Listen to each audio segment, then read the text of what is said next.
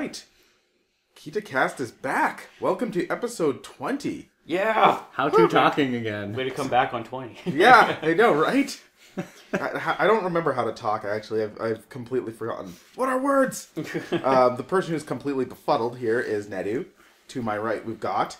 I'm only mildly befuddled, but I'm Gary. And then to the left... Slightly more befuddled. It's Android. So we're all slightly befuddled, at least. Yeah. No, it's, we've been away for a while. It's shaking off the cobwebs and getting back into the swing of things. Yeah. We just came back from our wintry Christmas break, so we're back and refreshed and or very lethargic and ready to get going again. I'm going to go with lethargic. Yeah, very holy lethargic. shit, I did not want to do anything over the vacation. Okay, I hurt everywhere, and that's just because I ate so much. Anyway, besides the point. So, major topic for today, and this will take up most of our time, is just wanted to have a massive spoiler cast about the Force Awakens, episode 7 of Star Wars.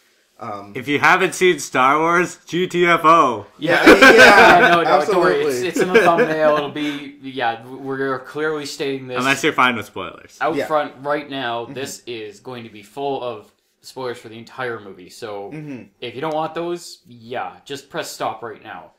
Or you can just keep listening and be awesome anyways. So. Yeah. And you'll be like, oh my god, this sounds amazing. I should go see this. Or, unfortunately, I cannot see this at this time, but hopefully soon. So, so I honestly, we don't really have a plan. We're just going to kind of dive right into it. Shit. Talk about the movie. I have a question at the start here. Yeah, sure. How many times has everyone seen it? Uh-oh. I've seen it twice. Okay. Yeah. Once. You've seen it once? Yeah. All right.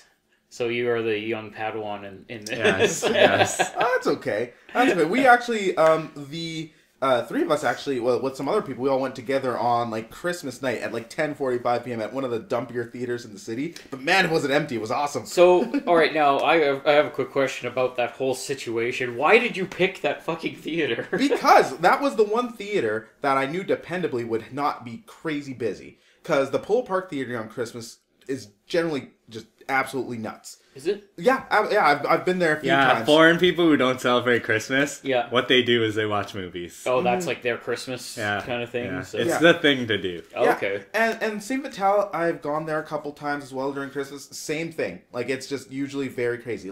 Slightly less chance of it being as crazy as Polo Park, but generally pretty crazy. And I know that theater does not get very busy.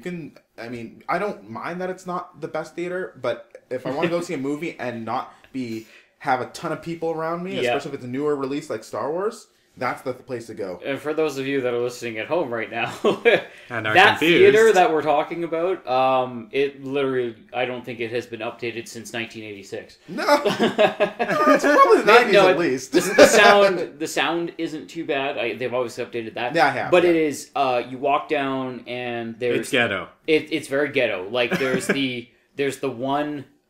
pathway through the middle, and there's seats on left or right. It isn't two pathways with like the seats in the middle and everything. And the screen, it feels like I was at my old house, like looking at a 46-inch like projector screen, because it was like way up high. Oh yeah, that was the thing too. Is it's a very flat theater, so the screen's up high, so you can look up and see over everyone's heads. Well. I mean, that just kind of makes your neck sore after a while. And the screen is way the fuck away, and it's very small compared to... Like, it's one of those things, it was a blast from the past to say, like, I went in there, and I was just like, wow, I forgot how shitty theaters used to be. Well, to give you an idea, it still said famous players on it. That's true, too. It would cost them way too much to update all that stuff. I haven't seen famous players in forever, to be honest. It's just, they're all Cinema City now. Yeah. No, growing up, I went to that theater all the time, of course, like when I was in elementary school and junior high school, and not quite as much, but sometimes in high school as well, just because it was so close. And yeah, like they really haven't updated it since then. Which I'm surprised, because they update all their theaters. They've been cramming in like DTX and IMAX and 3D. Like they've been cramming all this stuff into like all these other theaters, like updating the inside, the outside, like all that. And then this one, which is owned by them, they haven't done anything to it. They do not get nearly enough traffic to like. Maybe they would justify. if they updated their theater. Maybe they would, but Sometimes, honestly, like that place just is not nearly as busy as some of the others. So I honestly don't think they. Sometimes it's better to actually just roll with like an older, smaller place and just make what you can off it. Yeah. Because like the profits that you make are actually like still gonna be. I wish profits. what they did there. I wish what they would do, because they have those old screens and has that older feel, is they should do what I think the Park Theater used to do, where they would show older movies. Yeah. Like, Oh my God. you could go watch Jurassic Park and Die Hard and Terminator and stuff like that. That would be awesome. Pay like $250 to go see a movie and yeah, and show those older flicks, because then it'd be kind of like back in the day. That's what it was like watching that. But Nostalgia theater. yeah, exactly. That kind of Nostalgia thing. theater. Or Yeah. reserve one of them But- for that or something. Yeah. Because of how the Park Theater ended up, like it went under. So it's obviously not a business plan that's gonna work. No, but that's the thing, is they have multiple theaters there, so they could maybe dedicate one to showing those. Yeah. But anyways, we digress. Yeah, no more sidebar. I've got a sideboard to your sideboard. No, That it's not sidebar had margins the size of plane landing strips. it sure did. Sure did. But yeah, so we've all seen it, and basically, I think it's safe to say we really, all three of us really enjoyed it. I don't know about Gary, he only saw it once. So. I really liked it. I liked it so much I saw it once. It was suffice to say, it was an excellent movie. We all thoroughly enjoyed it. Yeah, so kind of, I don't know, I guess we will fire off and kind of say what we liked about it to begin with. Yeah, I guess overall, my thought going into it was like, I hope there is no Jar Jar Binks in this film. Not the literal Jar Jar Binks. I just mean that character, air quotes, that ruins the movie, basically, because he's just so crammed in there for comic relief or something. Well, like he that. was pretty much there for child appeal. Yeah, basically. At that time. So in this movie, I was just blown away at how good the characters were. Mm-hmm. They were just so fleshed out. They were well written into the story. For the most part, they all made sense. There was no annoying or awkward scenes with them and everything like that. They all hit the notes that they were supposed to in the film, and I thoroughly enjoyed that. Like even some of the more minor characters, they were very interesting. Like I think Maz Kanata. Maz Kanata. Yeah, she was a really cool character, and I felt like she didn't get enough screen time almost. I wanted to kind of know a little more about her. Just like because how the hell she got that lightsaber? Well, not just... I mean, that would be very interesting, but... Story for another day. She owns that cantina, and she knows Han Solo, and she knows Chewie, and, like, she's obviously has some stories to tell and everything like that. So, it's almost like they could do, like a spin-off animated series like Tales from the Crypt, but it'd be like Tales from Maz. I bet she had a crazy life. I bet she's like the grandmother in Full Metal Alchemist, where she had like this crazy life that you just don't know about. Yeah, I bet you she's 15. Sure, that would make sense.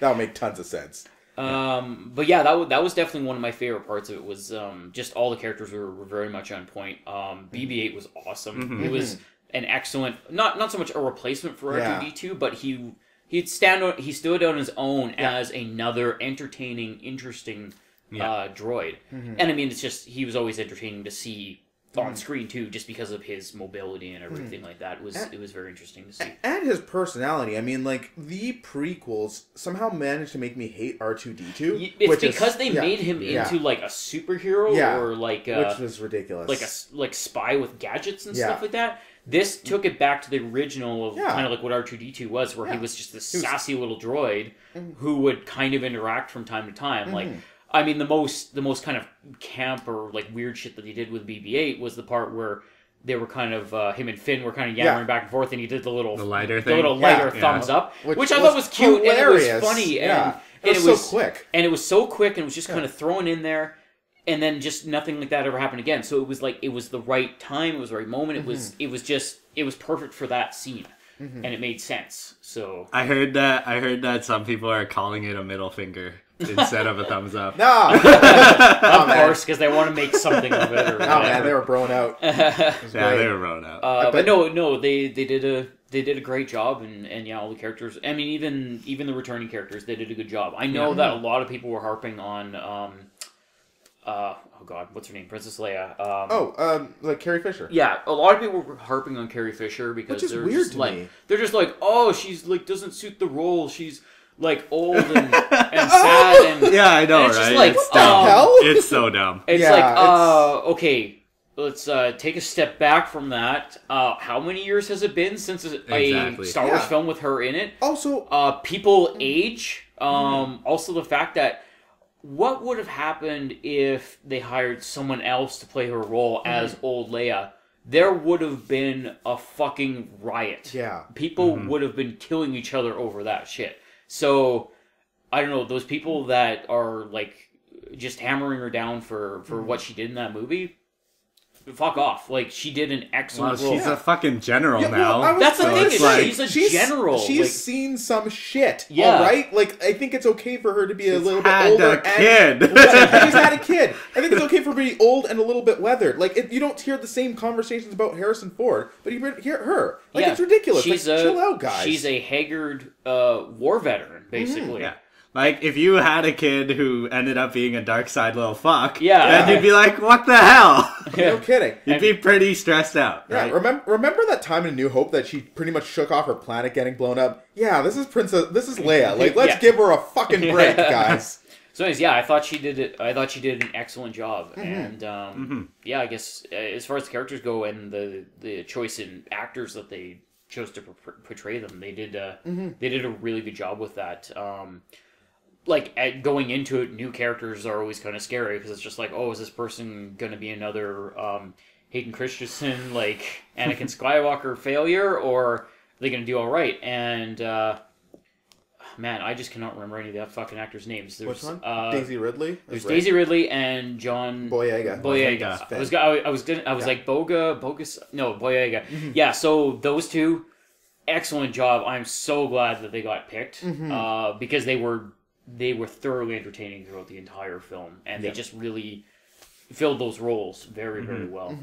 So that's one of the key factors that I liked about it was the characters were really well done, and and they weren't that awkward or anything like that. So for sure. I can't really say too much different from you. I think it was, first of all, it was like a huge relief seeing that it was enjoyable. It was almost surreal when the opening crawl starts and it says Star Wars and you hear that fanfare and the opening and you realize it's not episode 1. Yeah. You started PTSD in the theater. Yeah, right there. And then it's in episode 7 4. Like, wait, this seems weird. That's like, and what I really like, actually, this is a small thing, but what I really like, because I spent my New Year's watching the prequels. Don't know what happened there. I must have blacked out or something. No, besides the point.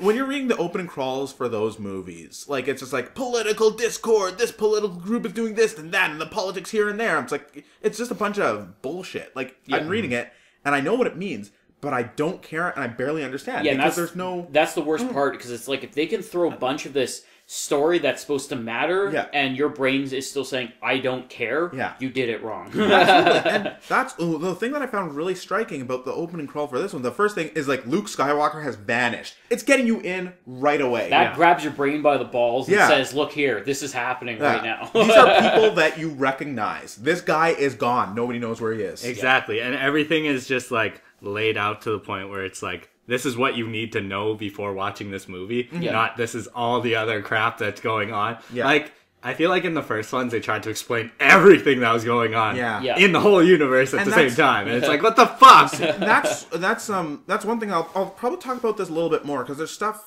extended universe stuff that I barely understand, but I'm starting to understand more, and I'll read more about it. But the thing about the original trilogy, granted, this happened more after the fact, and the thing about that they're doing right about this one too is they have a bunch of stuff in here that matters, and then stuff that doesn't either matter that much, or stuff that you're kind of like, oh, I'm not really sure how that happened.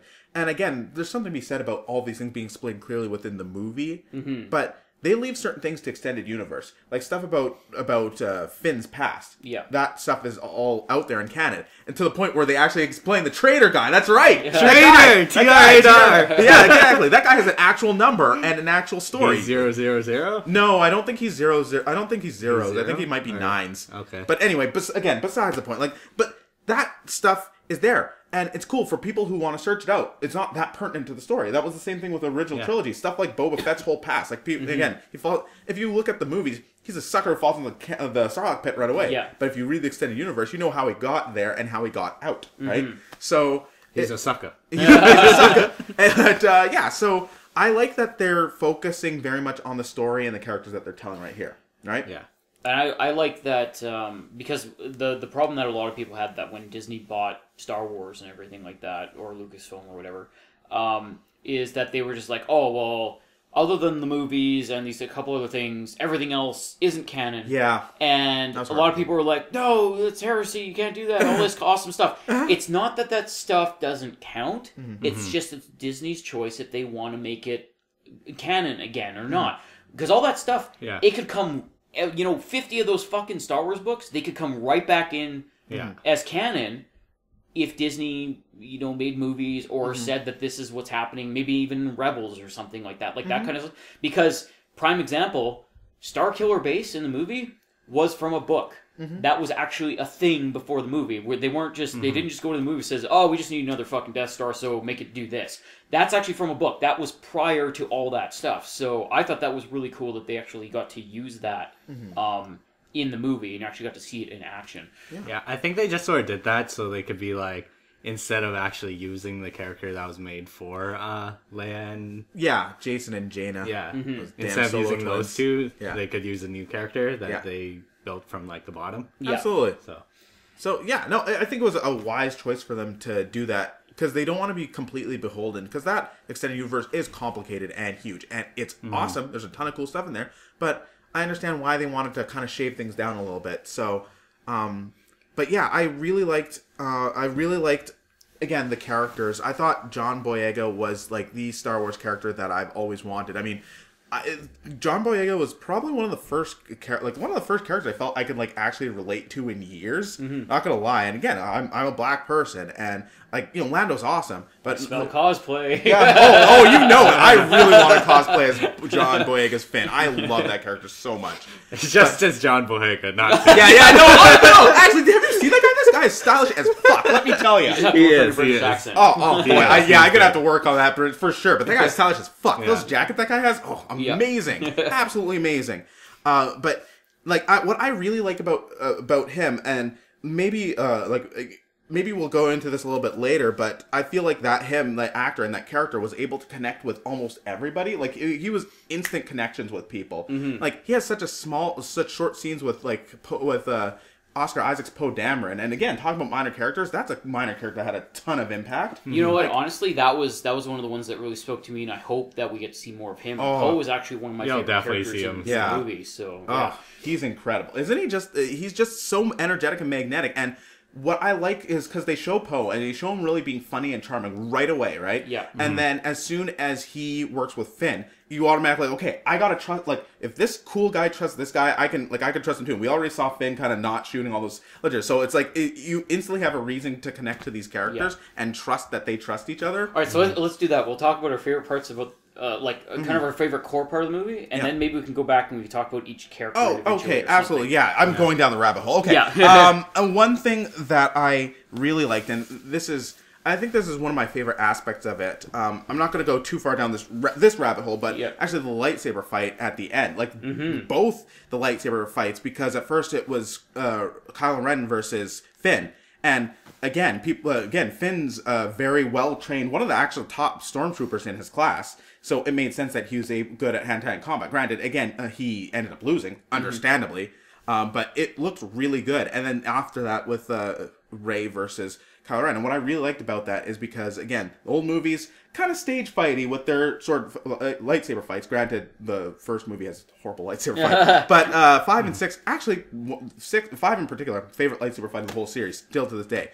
It's a little bit stage fighty. In the prequels, it was like crazy martial arts, and then all of the bunch of flirts that didn't matter. Everybody watch Episode 3 when Obi-Wan and Anakin are sprinting the lightsabers. I watched that part 3 times. I don't understand what they're doing. It looks cool. There's no technical reason. That they advance on each other, then stand about 2 feet apart, and then literally spin their lightsaber about 5 times. I think the idea was to make it akin to Chinese martial arts. I know. Compared to MMA now, where it's like, now they do fucking whatever it takes, whereas Chinese martial arts is all just showy, right? Well, no, that series is very showy, but at least in the first 2 movies, most of the flourish they were doing, or the things they were doing, like, you can at least notice the parts where they're trying to fake each other out and trying to actually kill each other. At that point, they were standing in front of each other, spinning their lightsabers, and maybe they'll try to fake each other. I don't think you get what I was trying to say about Chinese martial arts. No. I mean, it's akin to real life where it's like the dynasty of Jedi has made them start doing this. Doing these showy things that they don't need to do. As the generations have gone, they're like losing that. I would like to believe that, but it's honestly just bad movie making. No, that's not the case in this. I'm sorry, it isn't. Okay. It is literally just bad movie making. Yeah, and don't get me wrong, it looked cool, but it just didn't serve any purpose, and it was super weird. And J.J. Abrams has gone on record to say that he pulled these lightsaber fights back because he wanted them to be not only more basic like the original movies, but it made sense in the context of what was happening. So carry on with that, because I think that's where you were going. Absolutely, yeah. Because, again, Kylo Ren, while he's the most trained out of all of them, his training isn't finished. He's not even a full-fledged Sith, let alone a Jedi, right?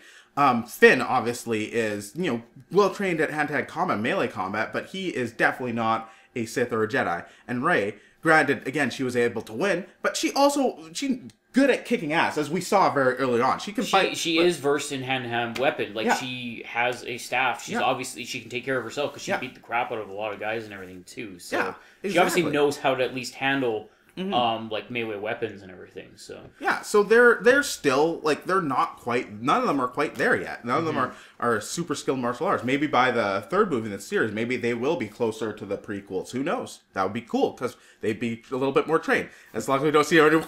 A little flourish is fine. Yeah. I'm all for a good solid lightsaber fight, but don't overdo it. It's just that one scene in particular. Honestly, I think that's the most egregious example. The other, there is some flourish that makes a little sense, but that scene in particular in number 3 was a little excessive. But I just really like that. And again, I love the fact that lightsaber fights in the original trilogy there's one in each movie in the original trilogy, and always culminated to near the end of the movie when the tensions were high, when the actual stakes were really high, when the emotional impact of the scene was important. And that's what they did here too. So they didn't feel extraneous. And again, it's a payoff. You're just like, this is what I've been waiting for. And by that time, you're on the edge of your seat. So that was probably one of my favorite aspects of it. Cool. Gary? I just really like that. I went in there without having rewatched 4, 5, and 6. Most people did. I just went in there. But the thing is, I really like that it just felt like Star Wars as soon as you went in. That's exactly what I said after 2. It was just like, this felt like a Star Wars movie. And you see some of the scenes and you just have a grin from ear to ear because you remember that even though you don't remember that exactly. You're like, oh yeah, this is good. Yeah. So, because of that, that's what I really like the most about it, but also it's been getting a lot of flack because people are like, oh, it's just a remake of 4, essentially, because of how the story progresses and things like that. Yeah. But in the same way, it's, not the same at all. And, really, they only, they played it safe, but at the same time, they added in all the important information that you need, everything you need to keep you in this for the long haul. Yeah, they took key components of A New Hope and made the story out of that, but then with new situations, new stakes, new characters. That's why I have no problem that it does share a lot of stuff with New Hope. And I mean, if I was any kind of Hollywood writer or director, I'd be pulling my hair out because it's just like, what the fuck do people want? Because people want reboots, but then when it's not the exact same thing as what they originally saw, then they get angry. Yeah. And then when they reboot it and then make something completely new, they said it's not exactly what I wanted it to be. I wouldn't have done it this way. The other way, they're like, it's too similar. Why is it the same thing? Well, it's like... Yeah, so now it's just like, what the fuck do you want? I think that this was the perfect match. Yeah, it was a good balance. Of old versus new in the same thing. Well, it's almost like it was not a soft reboot, but it was like, it definitely took New Hope and then kind of made another story with it. And I think they did an excellent job with it. Well, the thing with the Star Wars universe, and again, I will always, I will honestly say, I feel like they played it a little bit too close for my, too safe for my liking. However, I know why they did it, and it makes sense. My own sensibilities, always I want them to do something completely nuts and weird. But at the same time, it makes sense that they did it, and I would not, I'm not sitting here saying, I wish they changed it. I'm glad they did what they did. But the thing with the Star Wars universe, and specifically when it comes to the Force, again, it's a mysterious thing that happens that influences things. But the Star Wars universe is all about cycles and all about things repeating themselves and familiar situations appearing again and again. And people are like, Star Wars is so coincidental. Well, so is every movie ever. Yeah. But also the Force. I'm sorry. I know it's like, oh, well, a wizard did it. It's fucking space fantasy. Yeah. So yes, a wizard did do it. A space wizard did it. Space magic. Exactly. Deal with it. Like the Jedi are these weird space shaman that walk around going, the Force will save you and stuff like that. And it makes sense. And again, like, this is the Force is awakening yet again. So similar cycle is happening. And it's like the universe needs balance. So if things are being influenced, characters will appear here and there. And again, just like you guys said, it is familiar, but they're taking things in new directions. Exactly. It's familiar, but it's not the same. They're taking things in new directions. And in the real world aspect of it, in Hollywood and all that shit, yes, they played it safe, which made sense for this movie. Absolutely. I have a feeling that 8 and 9 are going to be completely different. You couldn't even try to compare them to Empire and Jedi then, because they've set that first one, they've set that tone, they set those characters, and everyone loves them now, or for the most part, everyone loves them, and they know where they're kind of going. Now they can have fun. Now they can do what they want to do. They don't have to play it safe. They don't have to try to copy scenes from another movie or anything like that. And I really think they're going to mix things up and have a lot of fun with the next two. So yeah. So that's pretty much what I just liked the most about it. It was just like, it was very Star Wars. Everything fit into place pretty well. So Nadu had his lightsaber battle at the end that he really liked. What felt Star Wars to you? Like, what was your favorite scene, kind of? Probably like the whole getting into the Millennium Falcon the first time. And going for it. Yeah. Like that was garbage. Yeah, it's like, that one's garbage. It's like, it's so good. Yeah. Quadjumper gets blown to pieces. It's like, let's go to garbage. My older brother, because like, he was on the edge of his seat during that first, like when they first got on the Falcon and were flying around, and the TIE fighters were chasing them. Like, what he and I really talked about is, because we always granted, Futurama actually made fun of this when they're on the near Death Star, right? And they're being chased by a bunch of robots, and one of them crashes something. He's like, I'm so bad at this! That's like every fucking pilot ever in fiction. But what I liked is that these TIE fighter pilots that were chasing them were good pilots. Yeah, they were good. And they had to use, like, a strategy to bring them down. Like, they couldn't just, like, outrun them or That's the thing, is that this is like kind of the whole interesting aspect of this kind of like New Order type thing is these are actual people now. They're not clones. They're not stupid copies and stuff like that. Yeah. And they're not the ridiculous bad shooting stormtroopers of yesteryear either. They actually made stormtroopers what they were supposed to be, because in the comics and the books and stuff like that, stormtroopers are actually a force to be reckoned with, especially in high numbers. I still saw a few shitty shots in that movie. But obviously, but if you took that one movie and compared it to like all the other 6 movies, I guarantee that there were more stormtrooper kills, or at least hits, in that one movie than there were in all 6 of the other ones. Especially at the beginning. I think that was why the beginning was shown in that way, to show that the stormtroopers they wanted to show that they were actually, like, the First Order is actually an issue here. Yeah. No, it's interesting. I could go down the rabbit hole, because I actually find the whole Stormtrooper, Clone Trooper stuff really, really interesting. I'm not going to here, I promise. But it's interesting, because the Clone Troopers are actually really, really advanced soldiers. They're really good. When it got to the New Hope, at that point, there were still some clones interspersed. There were actually one Legion specifically that was all still clones. But for the most part, they were just, like, most of them were regular humans. And at that point, too, they were like the Russian army, where they were just employing so many and training so many that they were actually really shitty at that point. Yeah. Like, there was basically somebody falls down, pick up his gun and an armaments and keep walking and shooting at that point. So, but this First Order, they're doing something new. They are taking people from birth and training them up and inundating them to be soldiers. And what was cool, and again, this is more just to get people to shut up about it. They mentioned, like, oh, maybe you should just have a clone army. It's like, no, fuck that. I trained my men and stuff like that, right? So they specifically point out that he's like, no, we're not using clones. They still have the technology. And they could, and who knows, maybe some clone troopers are still like that. But they point out very specifically, like, no, these aren't clones, and they're choosing not to. Yeah, exactly. I thought that was a smart move. And I like that. It's those quick little references that lets it very much puts it in that universe. Like, you know it's Star Wars, you know it references those things. Like, there were so many little references throughout that. Yeah, and I really liked it, because I mean, some of them would fly over your head unless you were either you really know some history or you were like were really paying attention. It's just like, oh, what did he mean by that or whatever. But I thought that was really cool.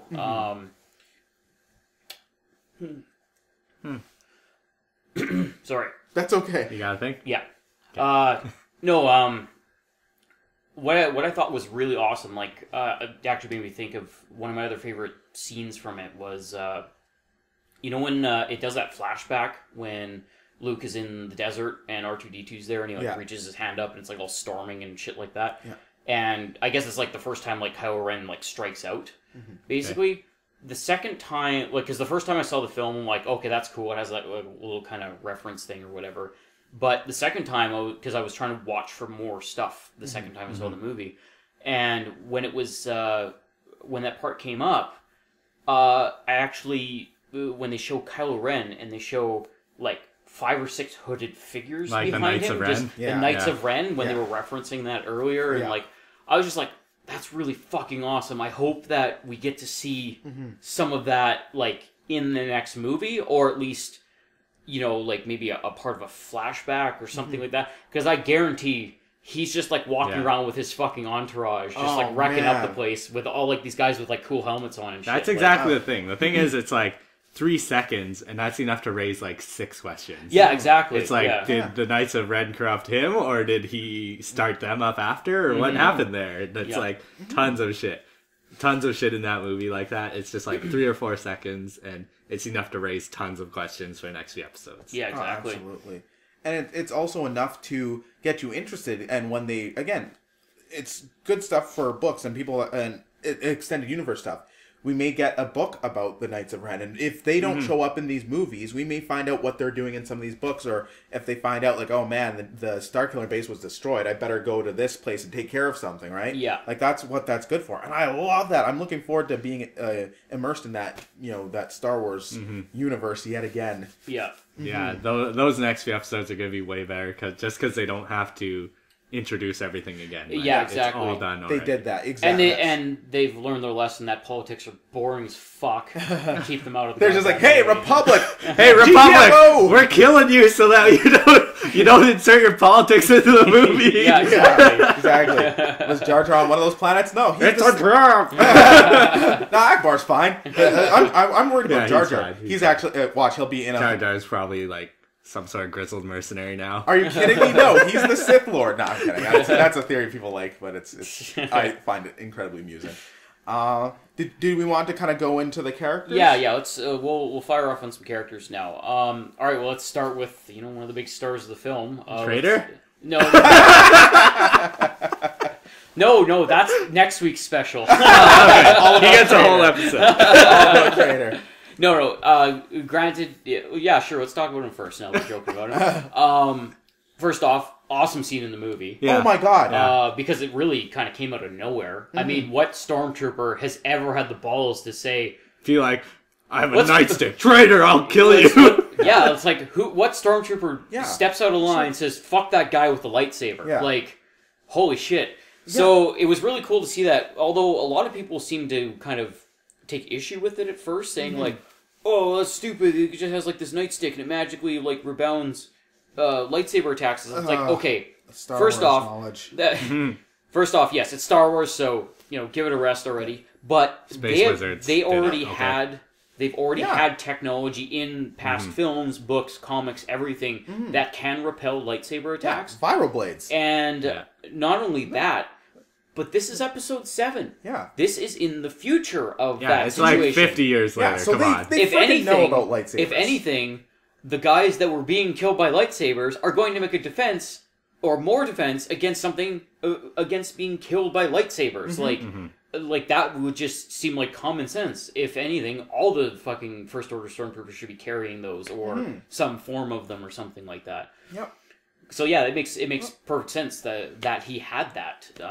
Plus, it was just a really cool scene. It was a great scene, and the main purpose of it was to show us that Finn knew how to use a melee weapon, right? Like, that's why that scene was there, first of all. Again, I read this article, but I just brought it up specifically so I can say the Stormtrooper's number, right? This Stormtrooper's number is FN2199 and 9s, right? Yeah. So the character... Oh, did they confirm that now? Yeah, because this character was talked about in one of the novels that was released. Yeah. And, sorry. Oh, I thought it was still speculation because okay. they knew they were Finn's friends. Yes. In there. Yeah. And one of them, there were 3 friends, and one of them died. Yeah. And he was the one at the very beginning, and Yeah. that's been confirmed. Yes. But it's not confirmed who. I didn't think it was confirmed who that he actually is yet. Okay. Yeah, I believe they confirmed. Because there's still the 2 friends, right? So is it like 97, 98, and 99 were those like the 3 friends, or there was 9900 and I can't remember the other guy, but his 79, I his think. nickname was Slips because he always slipped Slips up. because he was Yeah. moron. Yeah, because he screwed up all the time. But this, again, this is one of the characters that he trained with and that he grew up with. So, and they were in squads of 4. Interestingly enough, one of the reasons that Finn connected with Poe so quickly is because Poe gave him a nickname, and he never had a nickname until that moment. So it's, oh my god, somebody actually gave me a nickname. But this character, they trained together, they grew up together, they know each other, so it was personal for him, which is why he didn't get up close, keep his shield and gun. He's like, no, I'm gonna fuck you up right up close because this is like, you betrayed us. Like, you turned your back on us. Like, you were one of us. So do you think, because they've already basically confirmed that he's going to get another bigger part in the next movie, are they going to change his number to TR-8R now? Or are they gonna... No. That's what everyone references it as. Yeah, they all call that for now. Yeah, that was pretty good. But yeah, no, I thought that was a really cool moment. And again, just like you guys were saying, like, it just, they know about Jedi, they know about lightsabers. So yes, it makes sense for them to have a weapon that can repel a lightsaber. And just like we were saying, there have been weapons in the past that could repel lightsabers. It's not like this is new technology. Yeah. To be fair, he was part of the elite corps soldiers too, right? Yeah. So he would probably be the one to have like a higher standard of weapon. Yeah, exactly. In any case. Yeah. Plus, but sorry. You can go ahead. Oh, no, I was just going to say, we also saw during that big lineup when the Hux was making his speech, that the stormtroopers had different armaments, too. Yeah, so people are saying, like, why did you have that thing? Like, well, they all, like, a lot of them have different armaments. We've seen it. Probably whatever you're fucking good with, right? Exactly. Yeah. Exactly. Well, they have fucking pyro troopers in there, too. Like, they have all kinds of different stuff, so... Yeah. So, another part of that scene that I actually really liked was just the fact that instead, you know how they show Finn as human pretty early on, and like the rest of the stormtroopers are just like whatever helmets. But it's nice to see like an enemy being human at the same time. It's like that's his emotion of this is a traitor. I'm gonna fuck him up. And see, that is something that A New Hope never had. Yeah, they once. never humanized the Imperial side. At that time, it was more just good versus bad. Yeah, like, exactly. It was standard like 101 there's Hollywood. so writing. much more gray area in this one. I feel like exactly, and it's leading to something interesting. Yeah. So. Yeah. Okay, so we got to talk about him. Yeah. All right, now let's talk about one of the core characters of it. Let's talk about Rey. So first off, obviously, good to see not only a female, like a good female lead role, but a female Jedi that isn't in a cartoon. Yeah, absolutely. Plus, I just really liked her character. She wasn't, she wasn't noble. She wasn't like at the Jedi Academy training or something like that. Like, she was a down in the desert scrapper, lived by herself. Like fighting for her meals. Like, yeah. And like, it was just really interesting to see that character, and she had a really cool hover bike. Yeah, she did. Yeah. Lived in a fucking AT-AT. Like, how cool is that? Like, she, it was just they did a really good job with her character, and I'm kind of excited to see when she gets trained as a Jedi. I want to see a staff lightsaber. Oh my god! I'm really excited that I really hope that's the way they go with it. Like, kind of Luke gets his back, trains her, and she prefers her staff, and then kind of goes with that. But yeah, she did a really good job. I think. They do have to build their own lightsaber, don't they? Yeah, they do. Yeah, so. And if you actually look closely at her staff, there is what appears to be a lightsaber hilt in her staff. So I'm thinking that's where they're going with it. But yeah, as far as this being her like one of her first kind of major roles like this, in not just in a movie but in Star Wars and everything like that, I think she's not bland, but I think she's a bit of a blank slate right now, because they just kind of put her out there. She was, it's not like she was like really charming or anything like that. She just kind of she was there. She did what she had to. She started to build a bit of a character to show that she was, she kind of turned her back for a bit and came back, and then she showed that, she can fight some and everything like that. And I think she's going to become very, very interesting in the movies to follow, because it's almost like she was trying to find her place in this one, because she was dislodged from her life so violently. Because, one day she's scrapping and getting her meals and living in the desert, and then the next day she's flying through space with a fucking bounty hunter, and like all this shit's going on, and like and then she gets handed like a gun, and she's fighting, and she sees the lightsaber, and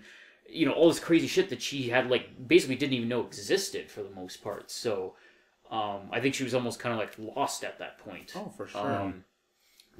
I think the only part that kind of bugged me was right at the end. It was almost like they gave her too much. She was OP at the end.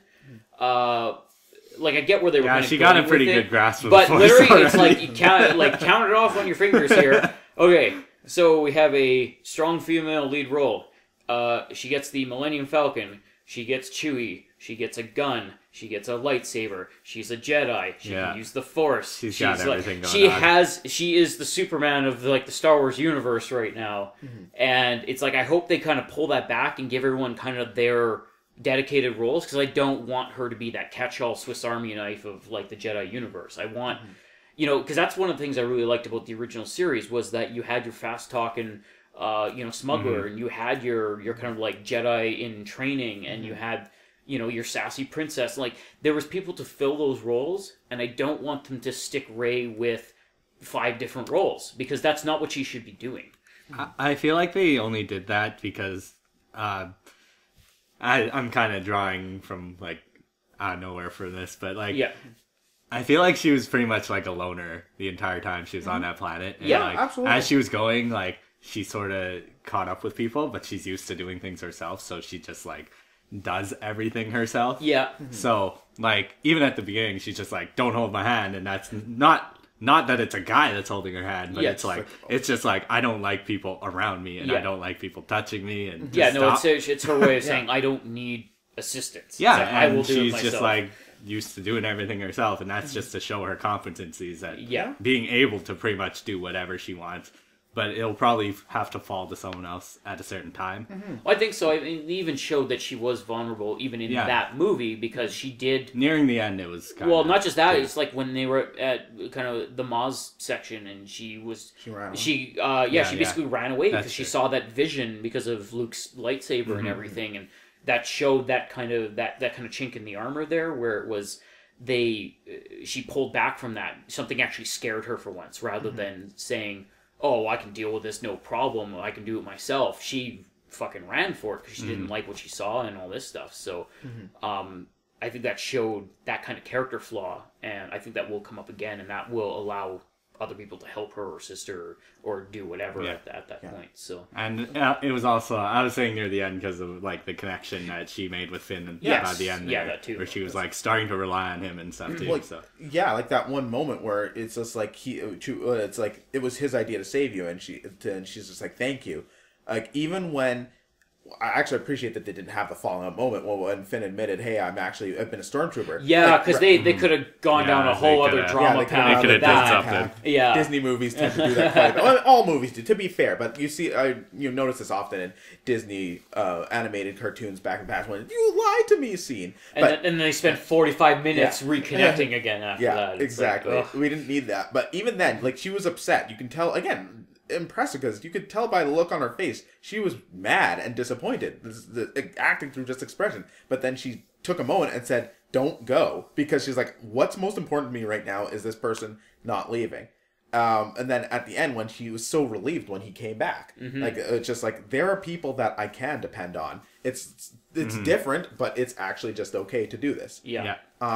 I too feel that like I think again, like, the reason she was like so like was able to do so much in this movie was mostly for our benefit. It's like, this character is very self-sufficient. She's very strong. She knows what she's doing, and she can figure out what to do in certain situations. And as an introductory moment for this character, I feel like it made sense to put that much weight on her actions and what she did and her abilities. Yeah. Again, I agree with you guys. I feel like in the subsequent movies, we'll see a little bit, her more relegated to a role where she needs assistance from people or where other people are doing things while her one job is this one thing. And I mean, talking about like kind of the whole thing cycling again, if we've learned anything from 4, 5, and 6, is that basically this one is to kind of set everything in its place, show what's happening. The second film in this series, which will be 8, is I think Rey is going to be in that situation where Kylo is going to be on the up and Rey is going to be on the way down because it's you have to break her down to bring her back up kind of situation. So I think Kylo is going to be just a hot box of rage, learning how to be a Sith master. And I think Rey is going to get the fucking smackdown and realize that she does need that assistance, but she can be so much more than what she is right now.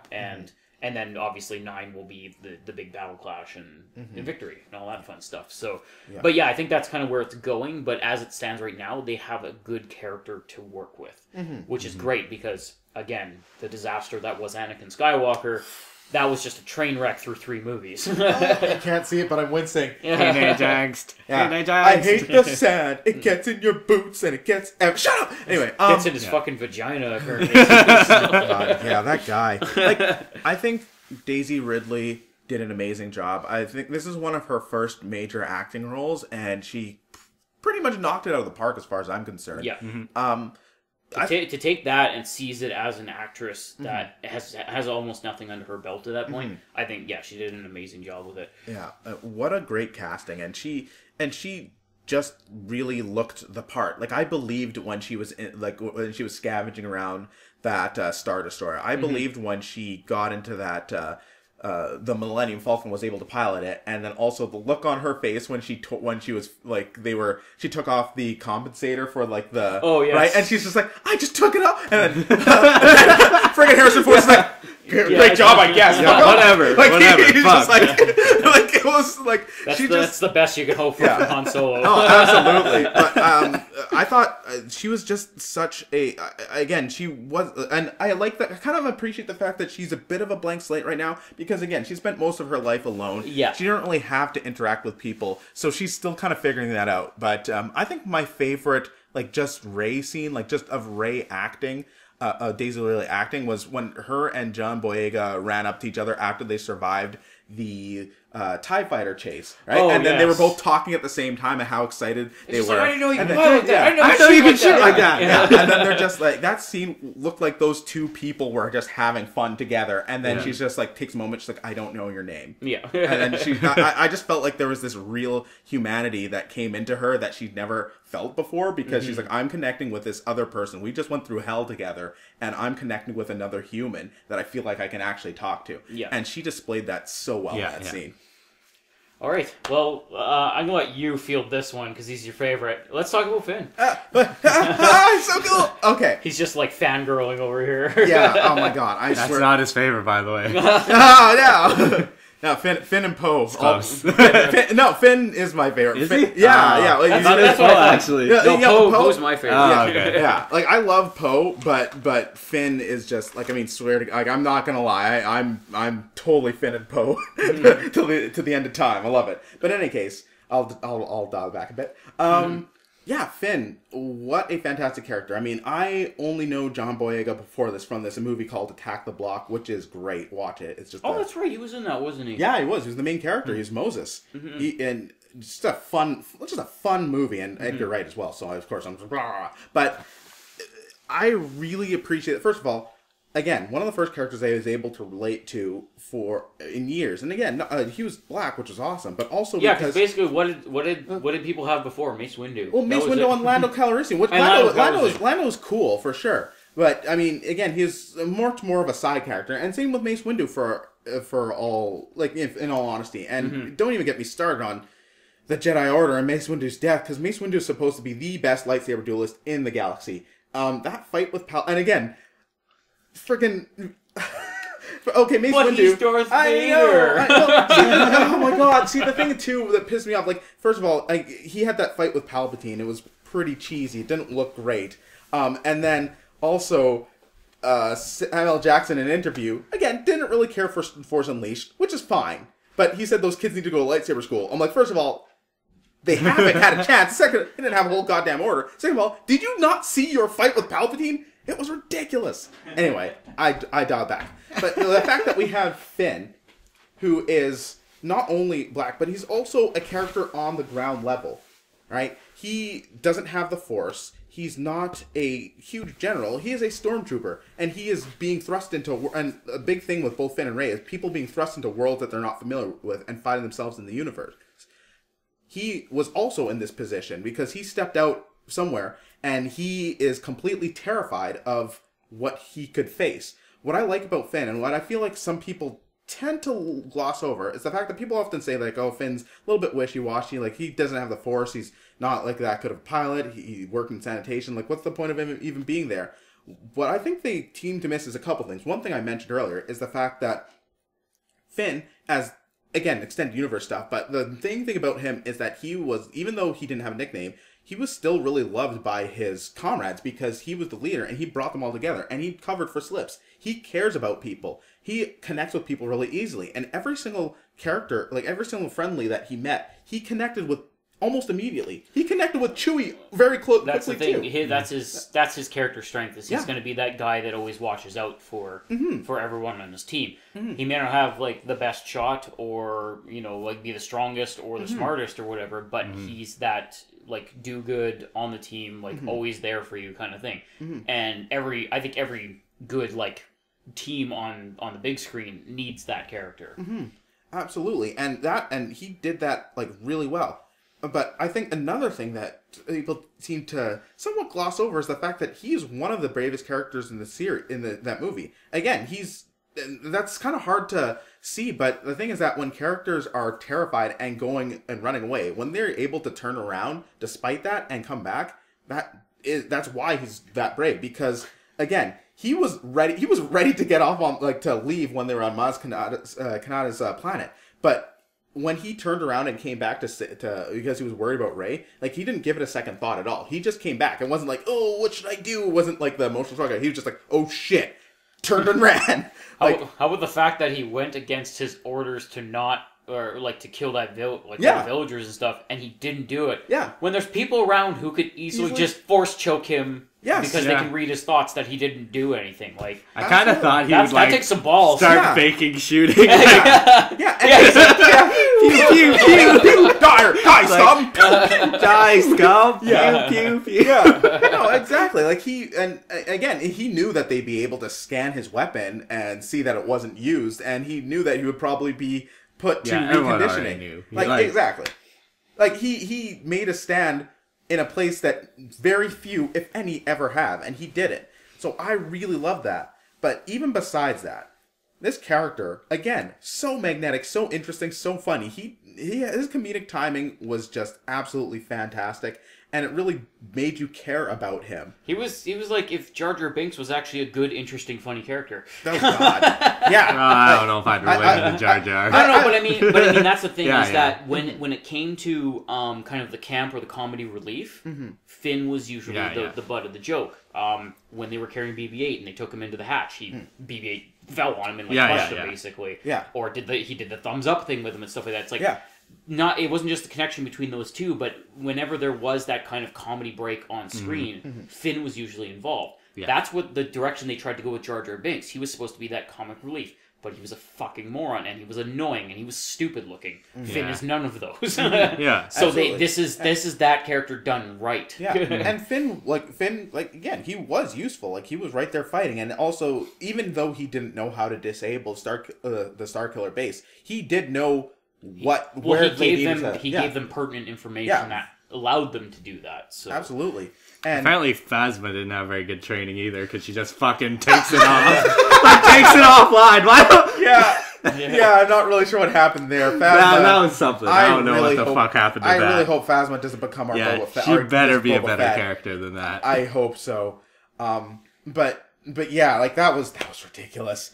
But about Finn, and again, his connections with Rey, just immediate connection. I loved, again, just like you said, when he kept grabbing her hand, she's like, let go of my hand! She keeps doing it. Well, what I liked, though, was was a little bit of a switch on the meet cute. Again, I hate these type of romance tropes in movies, so when they do anything to make it slightly different, I usually appreciate it. Yeah. So him seeing her about to get mugged, he's like, oh, I better do something. Walks up, stops, she basically takes out those guys. Yeah. And then the droid looks at points, and then she looks at just starts charging at him. And he's like, oh shit, so he runs away. Like, that was just awesome. Was actually really good. That was really great. And then, again, his scenes with Poe are just amazing. I mean, I'm not gonna lie. It's the bromance in the new generation. Oh my god, I love it. I may have squealed. Like, I almost squealed the first time when they ran up and hugged each other. It's like, you're alive. He's like, you did it. You finished my mission, man. Yeah, that's my jacket. Oh, let me give it back to you. It's like, no, it suits you. I was like,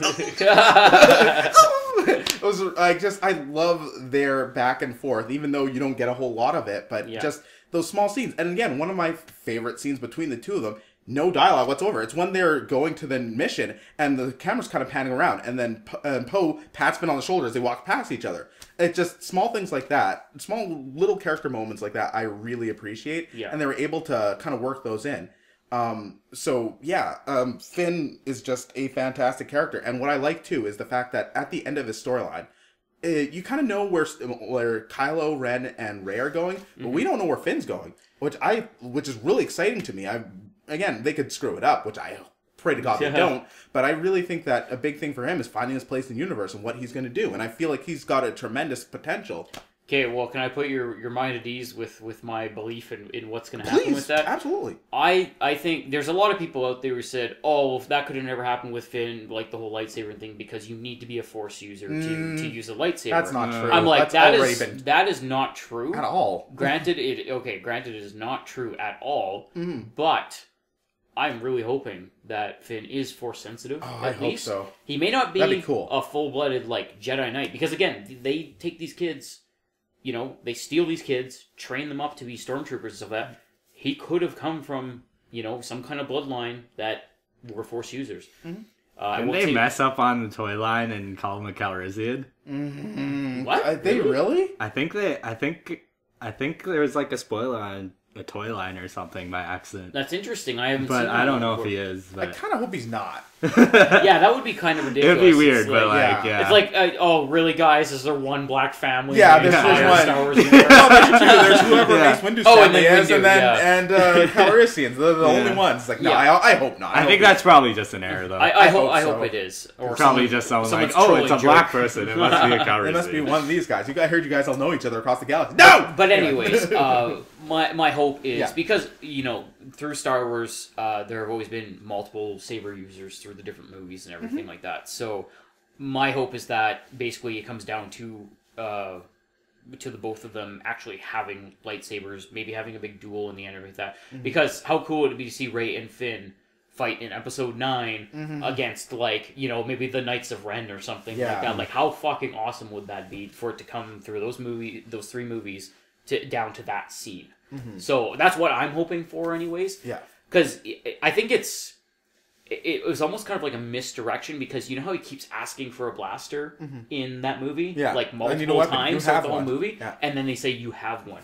And he, again, not actually a Force user, not yet anyways, but he uses it twice, and he uses it pretty damn well, too. So I'm hoping that that's where they're going with it, because that'd be really cool. Because not only to have another awesome saber user that everyone really likes, but to have, again, have another black Jedi, too. Because of, unfortunately, Mace Windu. Yeah. And his horrible, horrible death to idiot Skywalker. Let's never talk about it again! So anyways, that's my take on that. So, But other than that, yes, awesome character. He was very, very enjoyable, very funny. So, yeah, I love him. Cool. Super charisma. I feel like they might go the direction where, like, because he has such a connection with Rey at the moment, because he's in a coma right now, essentially, it's going to get to the point where she comes back, but she's, like, so far ahead of him, or, like, so different. Not, like, different, but, like, well, she's changed. Yeah, changed so much that he's just, like, what happened? Sort of thing. And then, like, that ends up being a conflict in him. But I don't know. That would be pretty cool. Yeah. They could go a million directions with that. Oh, yeah, exactly. They sure. could, like, with him where he is and where Rey is and stuff like that, like, it's obvious where Rey's going, but yeah, like you were saying, like, Finn's character right now is just in the ether. Like, he could go in any direction right now. So yeah, I guess we'll see what happens with that. Cool. All right. Off to the dark side? Yeah. Let's talk about Kylo Ren. I think Dan's eyes just turned yellow. Oh, God. Okay, so basically, I think he was everyone's favorite, even before the movie came out, just because of his look. Because, I mean, who didn't fucking squeal and jump out of their chair when they saw that lightsaber fire up when they very first saw the first trailer, like back in July or whatever. Yeah. Yeah, that was just like mind blown.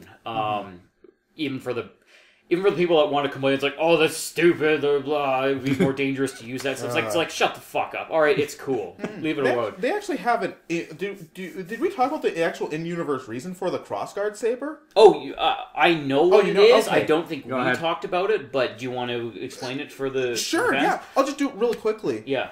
Yeah, so basically, again, oftentimes these characters are very much on the nose with their imagery and the way they are. Kylo Ren, ton of conflict within his mind, within his soul, within the pull between light and dark. His lightsaber crystal is cracked. Yeah. So that's why his saber looks so goddamn unstable. And because of that, he needs it to vent out of the sides, which is why it has the crossguard. Awesome, cool in-universe reason for having a cool lightsaber. Yeah, exactly. It wasn't just like, oh, well, we don't want to make a double-ended lightsaber, so let's just make one with a crossguard. Make a triple-ended! It's like, no, they gave it a reason. There's a reason why it looks like that, and it does what it does. And the other part that people was complaining about was like, well, if you slid the lightsaber down, it would just cut through it. It's like, yeah, it would cut through it, and then what? It would hit the fucking venting and stop anyways. Yeah. It just has the little things to vent them out the sides. It's just...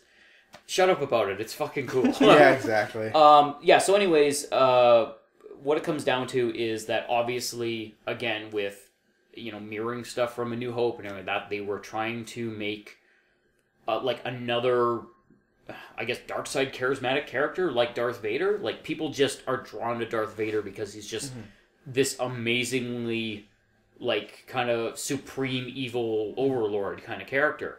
And a lot of people, not even knowing, like, what Kylo's deal before the whole movie, they were just like, that guy looks fucking cool. I want the action figure. I want the poster. Yeah, it's like, look at that. Look at that helmet. Yeah. And then... You're badass. Yeah. Here's the thing. Okay, I will admit, I was taken back a bit when he took his helmet off for the first time. When he became Ben? Because basically, I didn't know what I was expecting. Sure. I had no idea who he was, or what he was going to look like, or anything like that. So...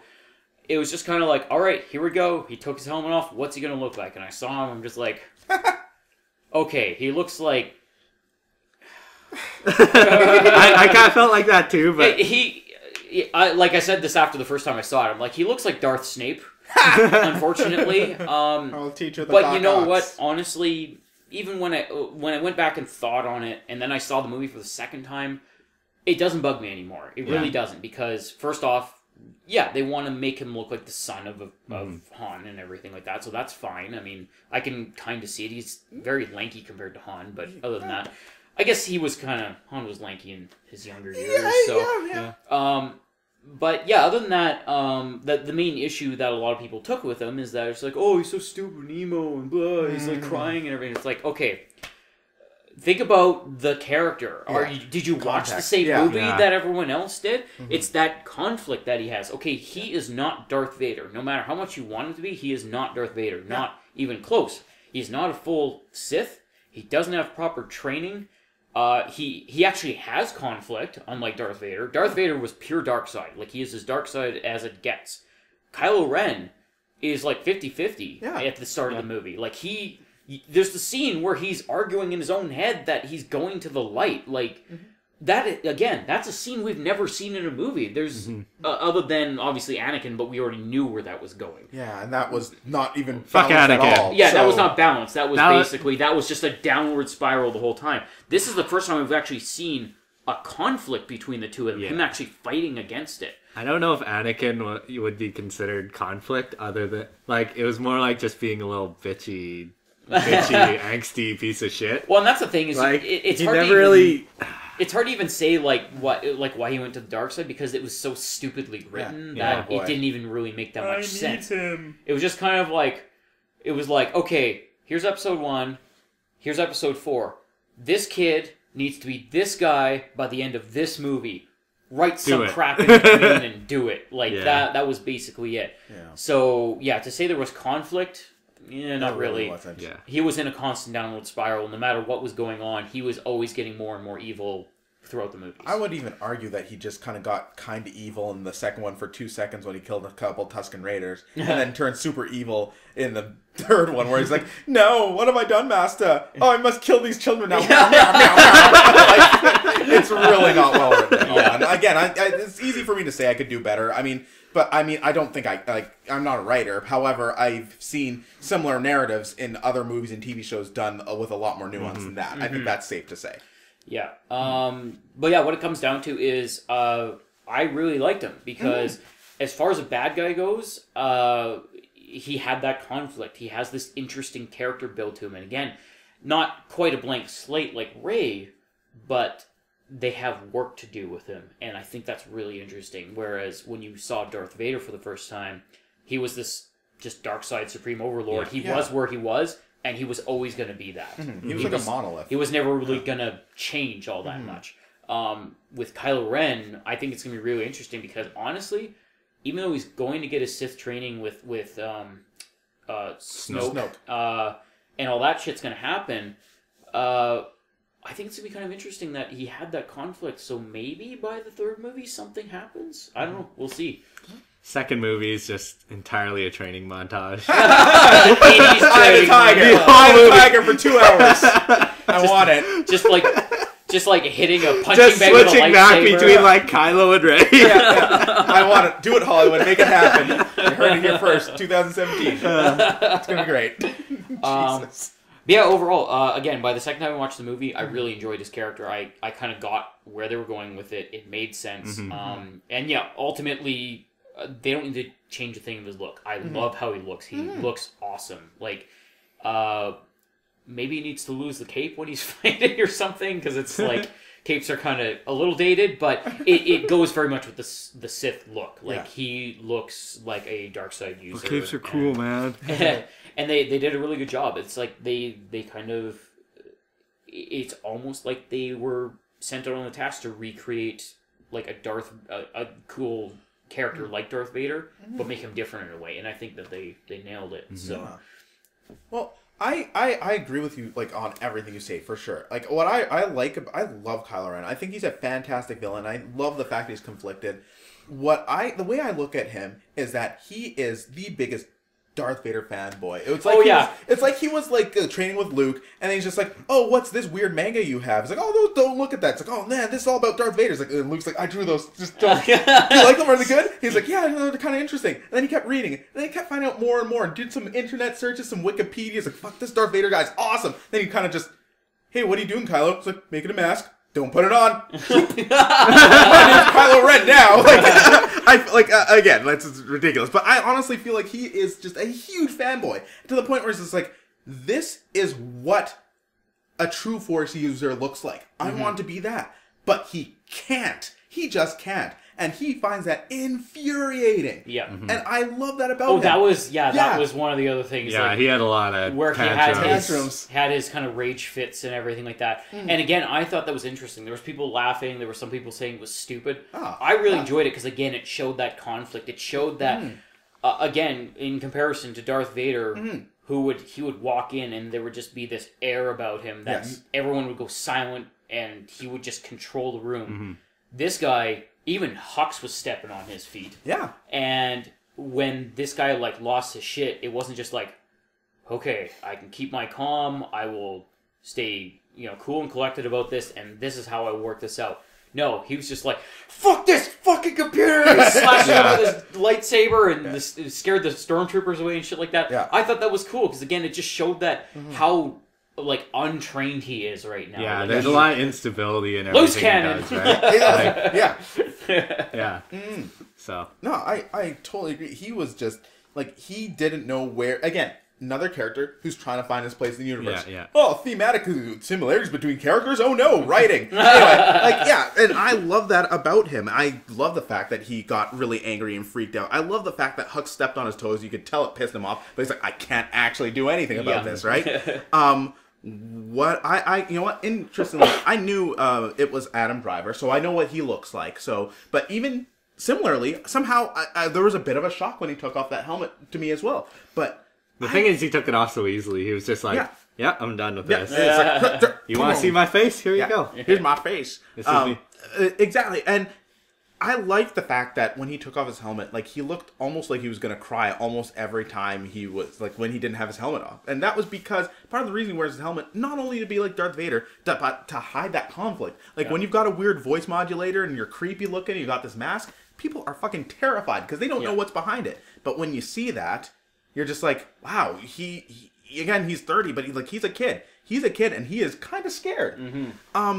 And what a great contrast that was from the beginning of the movie. Amazing scene where freaking amazing Poe Dameron shoots shoots a blaster at him, and he stops it. This is the first time we've seen that kind of force use in any of the movies. Heck, even in the extended universe. Well, maybe not all the extended universe. I can't say that for sure. But talking about the Clone Wars cartoon, the Rebels cartoon, both of which I watch, never seen the force used like that. So it's like, holy shit, this guy's, whether he's conflict or not, whether he's open to being like messed with, he's really powerful. That's the thing, is I think it's that rage that's powering that, because it's like when you look at someone, again, because it's a little dated, you look at something like Darth Vader, he was choking a guy who was like 5 feet away from him. Kylo Ren, on the other hand, not only stopped a blaster shot in the air, but he like force pulled a guy from like fucking like 30 feet away. And he didn't even have to keep like force holding anything. He was having a full conversation, not even looking at that blaster shot that was happening while all that stuff was going on. And it only left when he like basically told it to leave. So I thought that was kind of interesting. It just shows that I think that's why people like Snoke and everything that were kind of putting up with him, kind of his rage fits and his like untrainedness and everything like that. Like the fact that he is that powerful, I think they want to harness that. And I think they kind of alluded to that in the movie, that they were basically, he was being kind of almost used. Yeah, they were trying to. I can't remember if they actually said that or if they were alluding to that, but basically Han said it. Yeah, Han said that they were using him or whatever, because I think he was such a powerful force user that they were going to basically use him, to kind of take over and everything. So I'm just curious as to see like where that is going to go, because he's so powerful, but like how did he fall to the dark side when like he could have been just as powerful? Like, well, and I think that's either user? going to be that extended stuff, or we're going to see that in the next movie with the Knights of Ren, with Snoke especially, because who the fuck is Snoke? Like, what is going on there? He's a giant hologram right now. Like, that's all he is. He's the Wizard of Oz. Yeah. He is! Man, now he's going to reveal his master to be Jar Jar. I'm just kidding. I'll leave it alone. I'm sorry. I'll stop. Don't you dare. But it's interesting as to where that could go, because like his motivations for doing anything that he has done, like you could tell he's like angry and stuff, but like just why is he forcing himself to do all this? Yeah. Like, it's like, did he make that posse of his knights, or did they turn him to the dark side? Like, there's a lot of shit going on there that could be. No, I have some just very brief thoughts on that, actually, like how he turned to the dark side. Again, let's keep in mind, and again, it's been 30 years since then, like both out in the real world and in the Star Wars universe. But by the end of the Return of the Jedi, Luke wasn't even a Jedi. Like, he called himself a Jedi, but he actually wasn't. He was very much untrained. And all of Empire Strikes Back was basically about him fucking up. Yeah. At one point, he's like, I can't believe, like, when Yoda lifts up, one of my favorite scenes in that movie, Yoda lifts up the X-Wing out of the swamp. He's like, I can't believe it. Yoda quietly says, that's why you fail. Yeah. Like, his faith is so, like, muddled, and even, again, he's completely impatient. He doesn't listen to Yoda. Even by the end of Return of the Jedi, yes, he does stop himself from absolutely slaying Darth Vader in rage. But look at that whole fight. And near the end, especially, he just completely loses his shit. He's so easily swayed. Again, he probably had much more time to refine himself. But I'm just saying, like, he wasn't that good of a Jedi. And even when he started, and he probably trained himself quite a bit more, but at the end, was he even that qualified to be a teacher? Okay, yeah, so he had like an academy, so maybe Kylo was stronger than it, or like felt he was better than it. Potentially. Maybe ultimately your suggestion is that Luke didn't train him properly because he never received proper training himself. Yeah. Okay. Absolutely. That's kind of the way I think about that. Yeah, because I would imagine with something, again, like this is kind of going into the ethos of the Force and everything like that, but I would imagine if you have the Force and you're not properly trained how to use it, it could probably fuck some shit up. Mm-hmm. Like your mind and your body and everything like that. So yeah, if you have got some guy who comes up to you and says, hey, I'll teach you how to use that, but I don't even know how to use it, but let's see what happens. Mm-hmm. It might have driven him to the dark side in some way. The funny thing is, if that's the case, and what ended up happening was he ended up having a superiority complex over his teacher and things like that, he tried to do the same shit to Rey. Yes. Yeah. He was like, I will teach you, even though I have no fucking clue what I'm doing either, right? A teacher, yeah, exactly, right? Interesting. Like, that's cool actually point. really fascinating if that were the case of what happened for him to get there. That's really interesting. That would be really cool. One thing that I definitely want to say about Kylo Ren, again, going to the lightsaber fight, which I just love. Yes, because I had to talk about that too, but you're probably going to go for it. Sure, okay, well, yes, please expand upon what I say. But yeah, so again, people talk about, oh, he was so weak, how can he get beaten by Rey, and how could Finn even stand a chance of this now? Hey, guys, remember that? Again, what movie? Were we watching the same movie? Because I recall, not so long ago. You got fucking shot. Yeah, by a goddamn bowcaster, which is already which is just like destroying everything. Well, exactly. They showed how powerful it was twice in the movie. On purpose. They showed us that specifically so when we see Kylo Ren get hit by it and him barely budge, just fall to the down a bit. Holy shit, he's not dead. Kylo Ren drops to a knee when he gets hit with a bowcaster.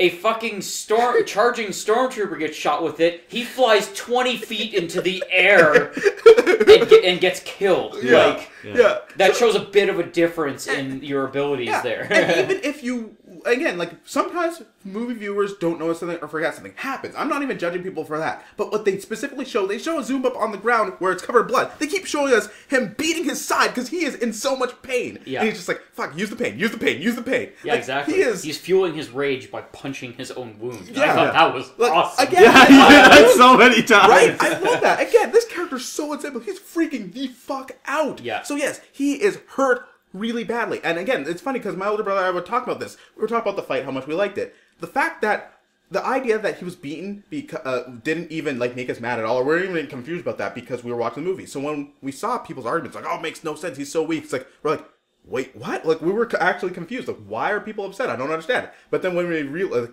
oh, somehow they missed the fact that he was bleeding out of his side. Yeah. I guess.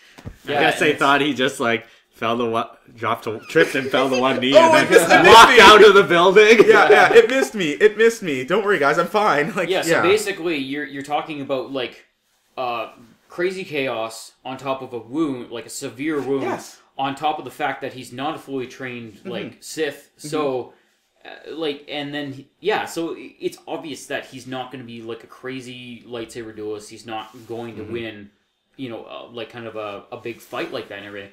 And there's also the fact that it's like, oh, Finn was fighting with him. It's like, no, he was toying with Finn. He was fucking around with him because he was basically just deflecting shit. Yeah. And when shit got real, when Finn struck him, that was it. He said, fuck this, and hit his back, and that was it. He was done. I think he ended that shit in like a second. Yeah, well, I think he underestimated Finn. He's just like, you're just a shitty stormtrooper. What threat to you? But I was like, oh shit! Yeah.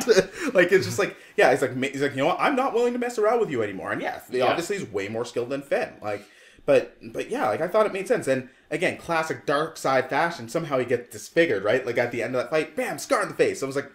Again, as soon as I saw it was a pretty small scar. Yeah, exactly. It's not like he's gonna be all pasty white like Vader. He's not gonna look like breathing apparatus. Yeah. He's like, I gotta wear the mask all times now.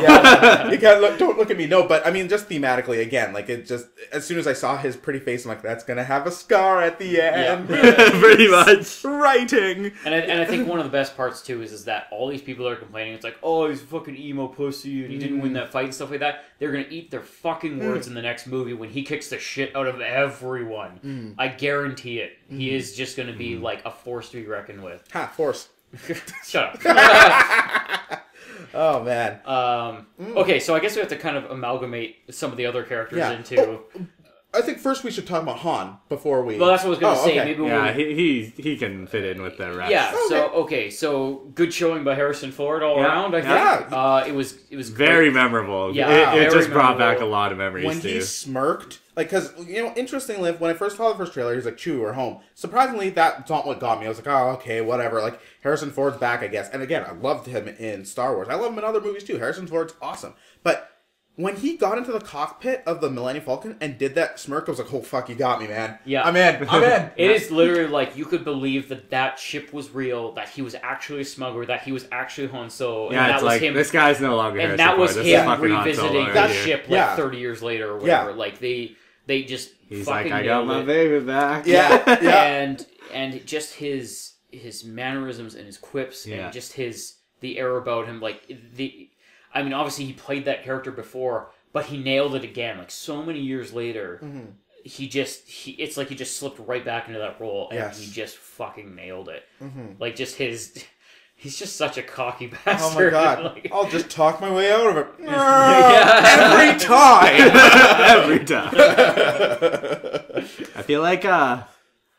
I feel like they should have had like mad recoil on the bowcaster just to show why he hadn't used it before. That would be nice. Yes, those weapons are supposedly Because like he really had never powerful, had never used it before that, and it's like, why wouldn't he? It's been like so long. Well, you know what? I think it came down to the fact that it was Chewie's weapon. Yeah. It just was never really a thing. Yeah. Han had his heavy blaster. Like that was his weapon of choice. Yeah. So. Plus, Wookiees are incredibly protective of their stuff and their own, and That again, too, the fact that he was willing to give it to Han again just shows how much how much he cares about Han. Like they're brothers. The two of them are brothers at this point. So again, if you asked a Wookiee for his bowcaster, if you're ever downtown and you happen to come across a Wookiee ask for a bowcaster, it'll rip your arms off. It'll laugh at you. It will just like it'll be like, no, what the fuck? Yeah. But so yeah, like again, he would probably never think to even give it to Han unless Han asked. And again, the two of them are so close and connected. He's like, yeah, sure, try it out. So, yeah, again, sorry, that's like the extended universe bullshit. Yeah, I was just kind of wondering, like, for it's sure. like, you never used it. It's totally legit. And like, I was thinking maybe if there was like mad recoil or something, there'd be a reason why he would never have touched it. Yeah. I would love if that was the case. I actually really would. I love that guy. Holy shit, I can't hear it. But then he's like, oh, that was fun though. I like this. Just going back to that. That'd be awesome. What about when he was between like those two gangs or whatever? Oh man, that was But that was the thing is that if you had never seen a Star Wars movie prior to that, that scene perfectly set up who Han Solo is. That just showed through and through who he is and what he does. Like that's they only need like 6 lines to be able to do that too. Yeah. It's like, oh yeah, how many times he screwed us over pretty much. It's like, okay, well, whatever. I didn't even make a deal with Kanji Club. Tell that to Kanji Club. Yeah. Yeah, just always getting himself into shit like that. For sure. And Han. and I mean, Chewie was Chewie. So great to see him back. I love Chewie, and it was what I always liked about Chewie. Granted, I will still always be pissed that he didn't get a medal at the end of A New Hope, but just seeing him, but seeing him back in there with everybody, and it's just like, man, again, Chewie he may be a secondary character, but he's so much personality, and what I really like is the way that he interacts with people, especially people who understand him, where he says something, and then again, it's a simple trick of any like visual medium or whatever, where a character's talking in a way, language that you don't understand and it's not being translated, but the character responds in a natural way and enough for you to get an idea of what that said character said. Oh, it's almost like Groot in Guardians of the Galaxy. Absolutely. Exactly. Like Groot is a perfect type of Chewie analog. That's kind of what I was thinking when I saw Guardians of the Galaxy, right? And again, like when the character responds to him and the way and Chewie not quite as much because it's not Groot's different because he's saying actual like English that we understand, while Chewie's just making these noises. But again, the inflection, the way he moves, the way his mannerisms, you have a bit of an idea what he's saying or what he might be saying, or a way he reacts to something, right? And that's just he's just so good. He's just a great character. Yeah, he's scary too. He's so badass. All right, so is there kind of any other characters you want to go over here, or we already pretty much talked about Leia. We could just head in the direction of more dark side character? Well, just before we do that though, I just didn't want to say people complain about the scene with Leia and Han when they met up. I kind of liked it. It was sweet and it was restrained because there's pain between them. Well, yeah, obviously, because there's the lost son, as it were, and they're obviously split up. So there's that shit going on and stuff like that. It's like, of course, it's going to be a little awkward, and they have to kind of talk through it and stuff like that. Yeah. So do you want to talk dark side, or do you want to go with Poe? Poe or Phasma? Oh Jesus! Okay. Do I get to choose? Yeah. I will choose Poe every time. Yeah. I love Poe. Dan, okay, you so take this. I heard an interesting bit about Poe that when they were writing the movie, and I think even when they were filming it, is that Poe was actually supposed to die. Yes. Not just die like, in like a big battle or something like that. He was literally supposed to be dead when the TIE fighter crashed. Yes. So, I'm just going to say I'm glad that they changed that. It's probably he just stole the scene and then they were just like, that was exactly it. Is they basically, he was so charismatic and people kind of reacted to what he was doing. They're like, people like this guy. I think we should keep him around. So yeah. So I say I'm pretty excited that that he stuck around. And even then, like a guy like him doesn't die that easily. No, of course not. And that's the thing is he's almost like a new Han Solo, which I got really excited for because Han Solo was my favorite character. Yeah. So we didn't even talk about the fact that Han Solo. That's okay. Oh, okay. Everyone knows. Oh, okay. Well, I'm sure it'll come up in some kind of conversation when we're talking about it anyway. Fine, we'll go back to Chewie. When Chewie shoots Kylo, Kylo stabbed a certain somebody. Sorry, for sure. Sorry, I apologize. Because thinking back at this point, we talked about some of our favorite parts about the movie, and we've been talking about characters this whole time. Yeah, so we could talk about the movie as a whole after this. No, for sure. But anyways, so Poe, he's just fucking awesome. He's the new Han Solo, basically. Obviously, kind of a different role than a smuggler, although he might kind of, I think, slip into that kind of role. Especially with them kind of owning the Millennium Falcon now and everything. I could easily see, Finn kind of doing his thing, Poe piloting the Millennium Falcon and stuff like that, and then Rey doing her lightsaber Jedi thing and stuff like that, and kind of making that team. So I think that'd be really cool. But either way, just such a charismatic character. Out of any character or out of any actor that they hired for this movie, he feels like Star Wars, and it's because for some reason, even in like when I see him on like a cover of a magazine or something like that, he looks like he's from the 70s. I don't know. It's like the hair, the skin tone, his look and everything like that. He looks like he's right out of the 70s, and I think that really plants him in that universe because obviously Star Wars started then. So I think they just picked such a good character, like a good actor for that. Oscar Isaac is an incredibly diverse actor, and he can play like different races, different ages, and different types of characters coming to different places so well. Like he is one of those actors that has he been in a lot of stuff before? He actually has. Like, oh man, I'm gonna pull up his IMDb page so we can keep talking. But because it was like when I saw him in that, I was just like, I have no idea who this guy is, but I want to know. I hope he gets. I mean, obviously, it's probably gonna happen now because of the huge popularity of the film. But at this point, I think basically all these actors are going to get a lot of work after this, I think. Oh, yes, for sure. You know what? It's funny because you'll actually probably have seen some of these movies, but you won't have realized, like, he's been in them. Wow, actually, some of these movies... Like, again, he was in Drive. I know he was in Sucker Punch. He was actually that creepy guy. Oh. He was Prince John in Robin Hood. Let's see. He was in Agora, which, like, nobody watched. Let's see. What else? I guess he showed up in many different TV shows as well. But yeah, like he's just been kind of like all over the place. Let's see, who's also in The Bourne Legacy? I don't even remember that. He was Outcome Number 3. I think he was one of the guys that he had to fight. Oh, okay. Yeah, that was the one with Jeremy Renner. But yeah, like, and then he was inside Llewyn Davis, which actually was pretty popular when it came out. I never actually watched it though.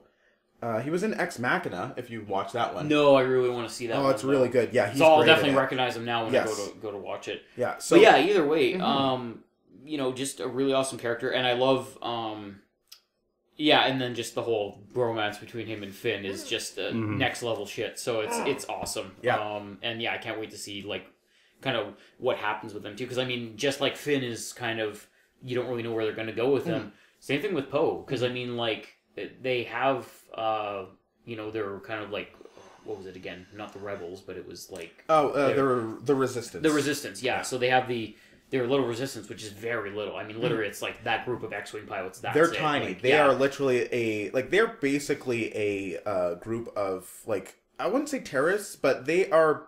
They're freedom fighters. They're freedom fighters because again, this is a bit lore stuff. But the thing is that the First Order was basically illegally amassing weapons and forces on the outer rims of the galaxy, and the whole Senate was basically like, oh, we don't care. Like, they're nothing. They're just a small group of extremists. And Leia's is like, this is going to be real bad. So she brought the Resistance, and the Resistance is a very small group that is technically not associated with the Republic, right? But they're, just like you say, that small group, that was them. That was it. Yeah. They're tiny.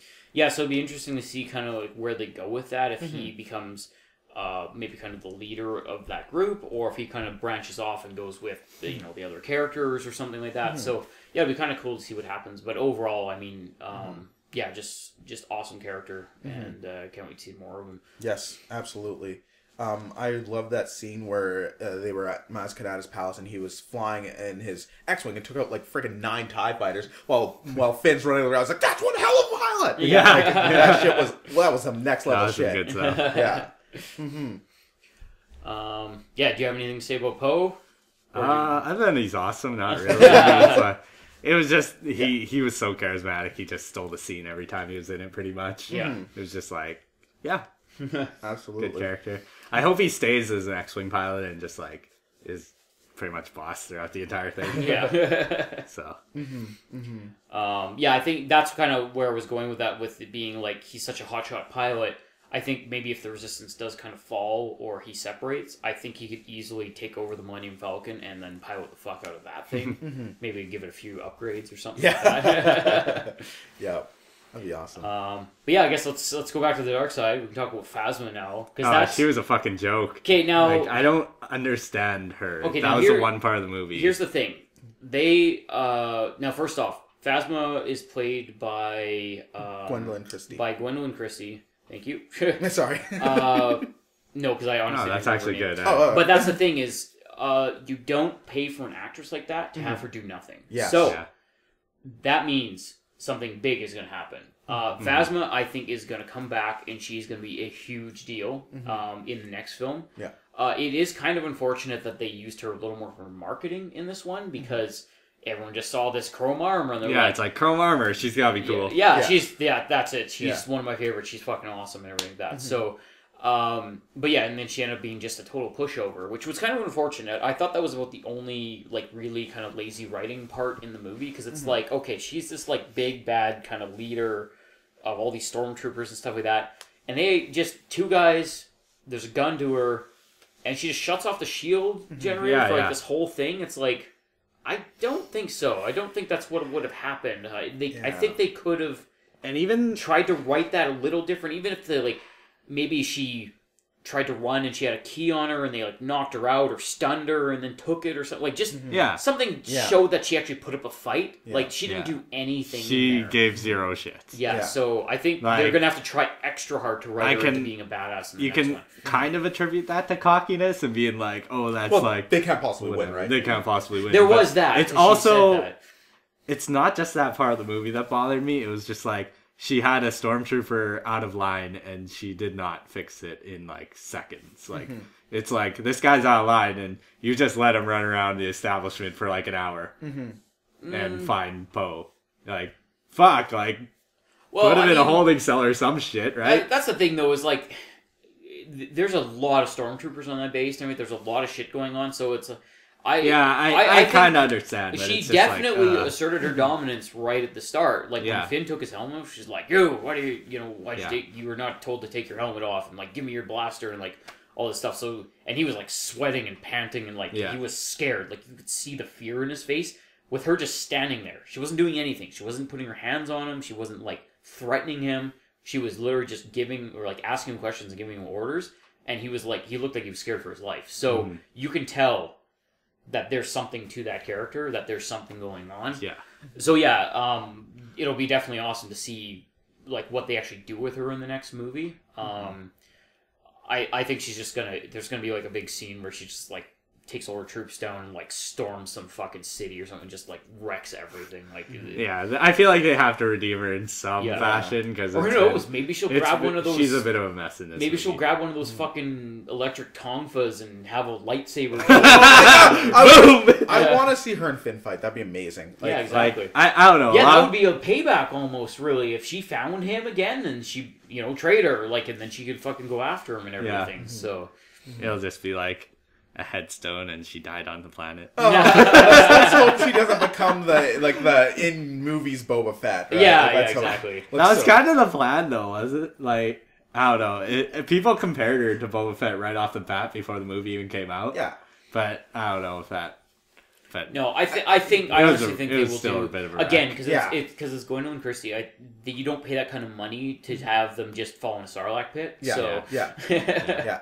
Oh my god, the look on both again Finn and Finn and Han when they were just with her or whatever. I'm in charge now. I'm in charge. Yeah, that was good. I like that. And then he's just like, do you guys have a trash? And then he looked like a kid in a candy store. Yeah. He's like, do you guys have a trash compactor? And it's like, oh yeah, we do. Like at least it led to some humor. But and again, I totally agree that's with you, the Gary. humor though. Finn delivered that humor, and he always did throughout the whole film. And I thought, that was really cool. Yeah, no, but I definitely agree with you, Gary. I really would like to see Phasma, come back in a big way in the next one. Yeah. Possibly strike back. No, I'm sorry. Well, that's the thing is, and that's kind of that's what I was talking about though. Is I guarantee that just like the cycle of 4, 5, and 6, this is going to be the cycle. The second movie, or number 8 in this case, is going to be just the First Order. I think just bringing that Iron Fist down and crushing the Resistance and like showing their utter dominance over everything. Yeah. And everything is just going to be in broken shards at the end of that movie, only to be built up in Episode 9 at that point. Yeah. Because I mean, you look at Empire, and by the end of that movie, everyone's on the fucking run. Oh, Han Solo's encased in carbonite. Like, shit's going down. Yeah, that was fucked up. Yeah. His hand got cut off. No, it's impossible. Yeah. Oh my gosh. What about Hux? What do you guys think of? I thought Hux was. I don't think it was that bad. Like, some people really hate him. I was just like, great. But that's I was like, this guy's just like breaking balls all over the place. He's awesome. That's the thing. Hux. People hate him. He did his job. Oh, yeah, he's because he was supposed to be that like little wiener admiral kind of guy that you're supposed to hate because it's just like, man, I'm always right, and I did this, and I'm awesome, and like. Yeah, so that was basically his deal, and he did an excellent job of it. With parallels to, again, The New Hope, we had Darth Vader, and we had Tarkin, and I actually really like Tarkin. Tarkin was much more reserved, though. Exactly, he's much more reserved, and if you go back, even in the Clone Wars, Tarkin and Anakin met, Anakin was still a Jedi, and Tarkin was, very pragmatic, and kind of you could tell this guy was, shouldn't be trusted, but... Anakin's like, I kind of like the way you think. Yeah. So as far as Tarkin, Tarkin is the closest thing to Darth Vader has that's a friend. That is the closest that he has to a friend, essentially, right? That's his counsel. That's his counsel, exactly. Yeah. And again, they're on similar level of authority, but they don't tell each other what to do. Hux has a similar role, but they went in a different direction where the two of them just hate each other. Yeah, exactly. Right? And it's we don't need your weird shaman magic. We got our stormtroopers, and we're also Nazis. Yeah, it's we got this. Yeah. Look at this giant planet of a gun. Giant planet gun. Point and shoot. It's real great. Yeah, we got this. Again, his his crazy Nazi speech was super intense, and he got super into it, and you're like, holy shit, this guy's nuts. But again, and that's the thing, it was very well delivered, because it's not only was he, stepping on toes and showing his dominance and everything like that, but that whole rousing Nazi-esque speech near the end there was very well done. It was... actually gave me chills because I was like, wow, these guys fucking mean business. They're gonna fuck some shit up. What people overlook often is that the Empire, they're basically space Nazis, and then the First Order also pretty much space Nazis. These guys are zealots. They are zealots, and Hux performed that really well. Probably more so than any other representation of the Empire in the movies. Yeah. Okay, I guess even though the character wasn't shown all that much, or we don't know much about him, it's still kind of interesting to talk about him. Let's talk about Snoke. Okay. Just because I don't know. You seem to know a little bit more about extended stuff. Does Snoke play into that at You know all? what? Or I will admit to knowing very little about Snoke. I was thinking, and I have no way of knowing I'm right. I was actually thinking he might actually be Darth Plagueis, who was the Master of Palpatine. Yeah. And the thing about Darth Plagueis is, like, as legends have it, is that he was able to control the dark side like no other, where he could basically create life and bring back the dead, or stop people from dying. Yeah, because they had referenced Plagueis in episode 3, Yes. I think. Yeah. And essentially, like, I'm thinking potentially, I could totally be wrong, but that the Sidious probably tried to kill Plagueis, right? Because that's what you do when you're Sith. You kill your master. Yeah, exactly. That's part of their religion. But I think that it could be maybe Plagueis didn't die. Maybe he came back as Snoke. He stopped death. Yeah, exactly. And, like, look at Snoke, the guy. I mean, and he looks fucked. He looks frail and old. Like he's just like... Well, he looks like a zombie. And there's a gash in his head, for crying out loud. I mean, who knows? Maybe freaking Sidious, like, slammed his face in with a lightsaber. It's like, you're probably dead. I mean, who could survive that? I'm like, it's like, oh, Jesus Christ, I need an apple. Jesus Christ. Yeah, yeah. Cause I need 50 years to reverse this shit.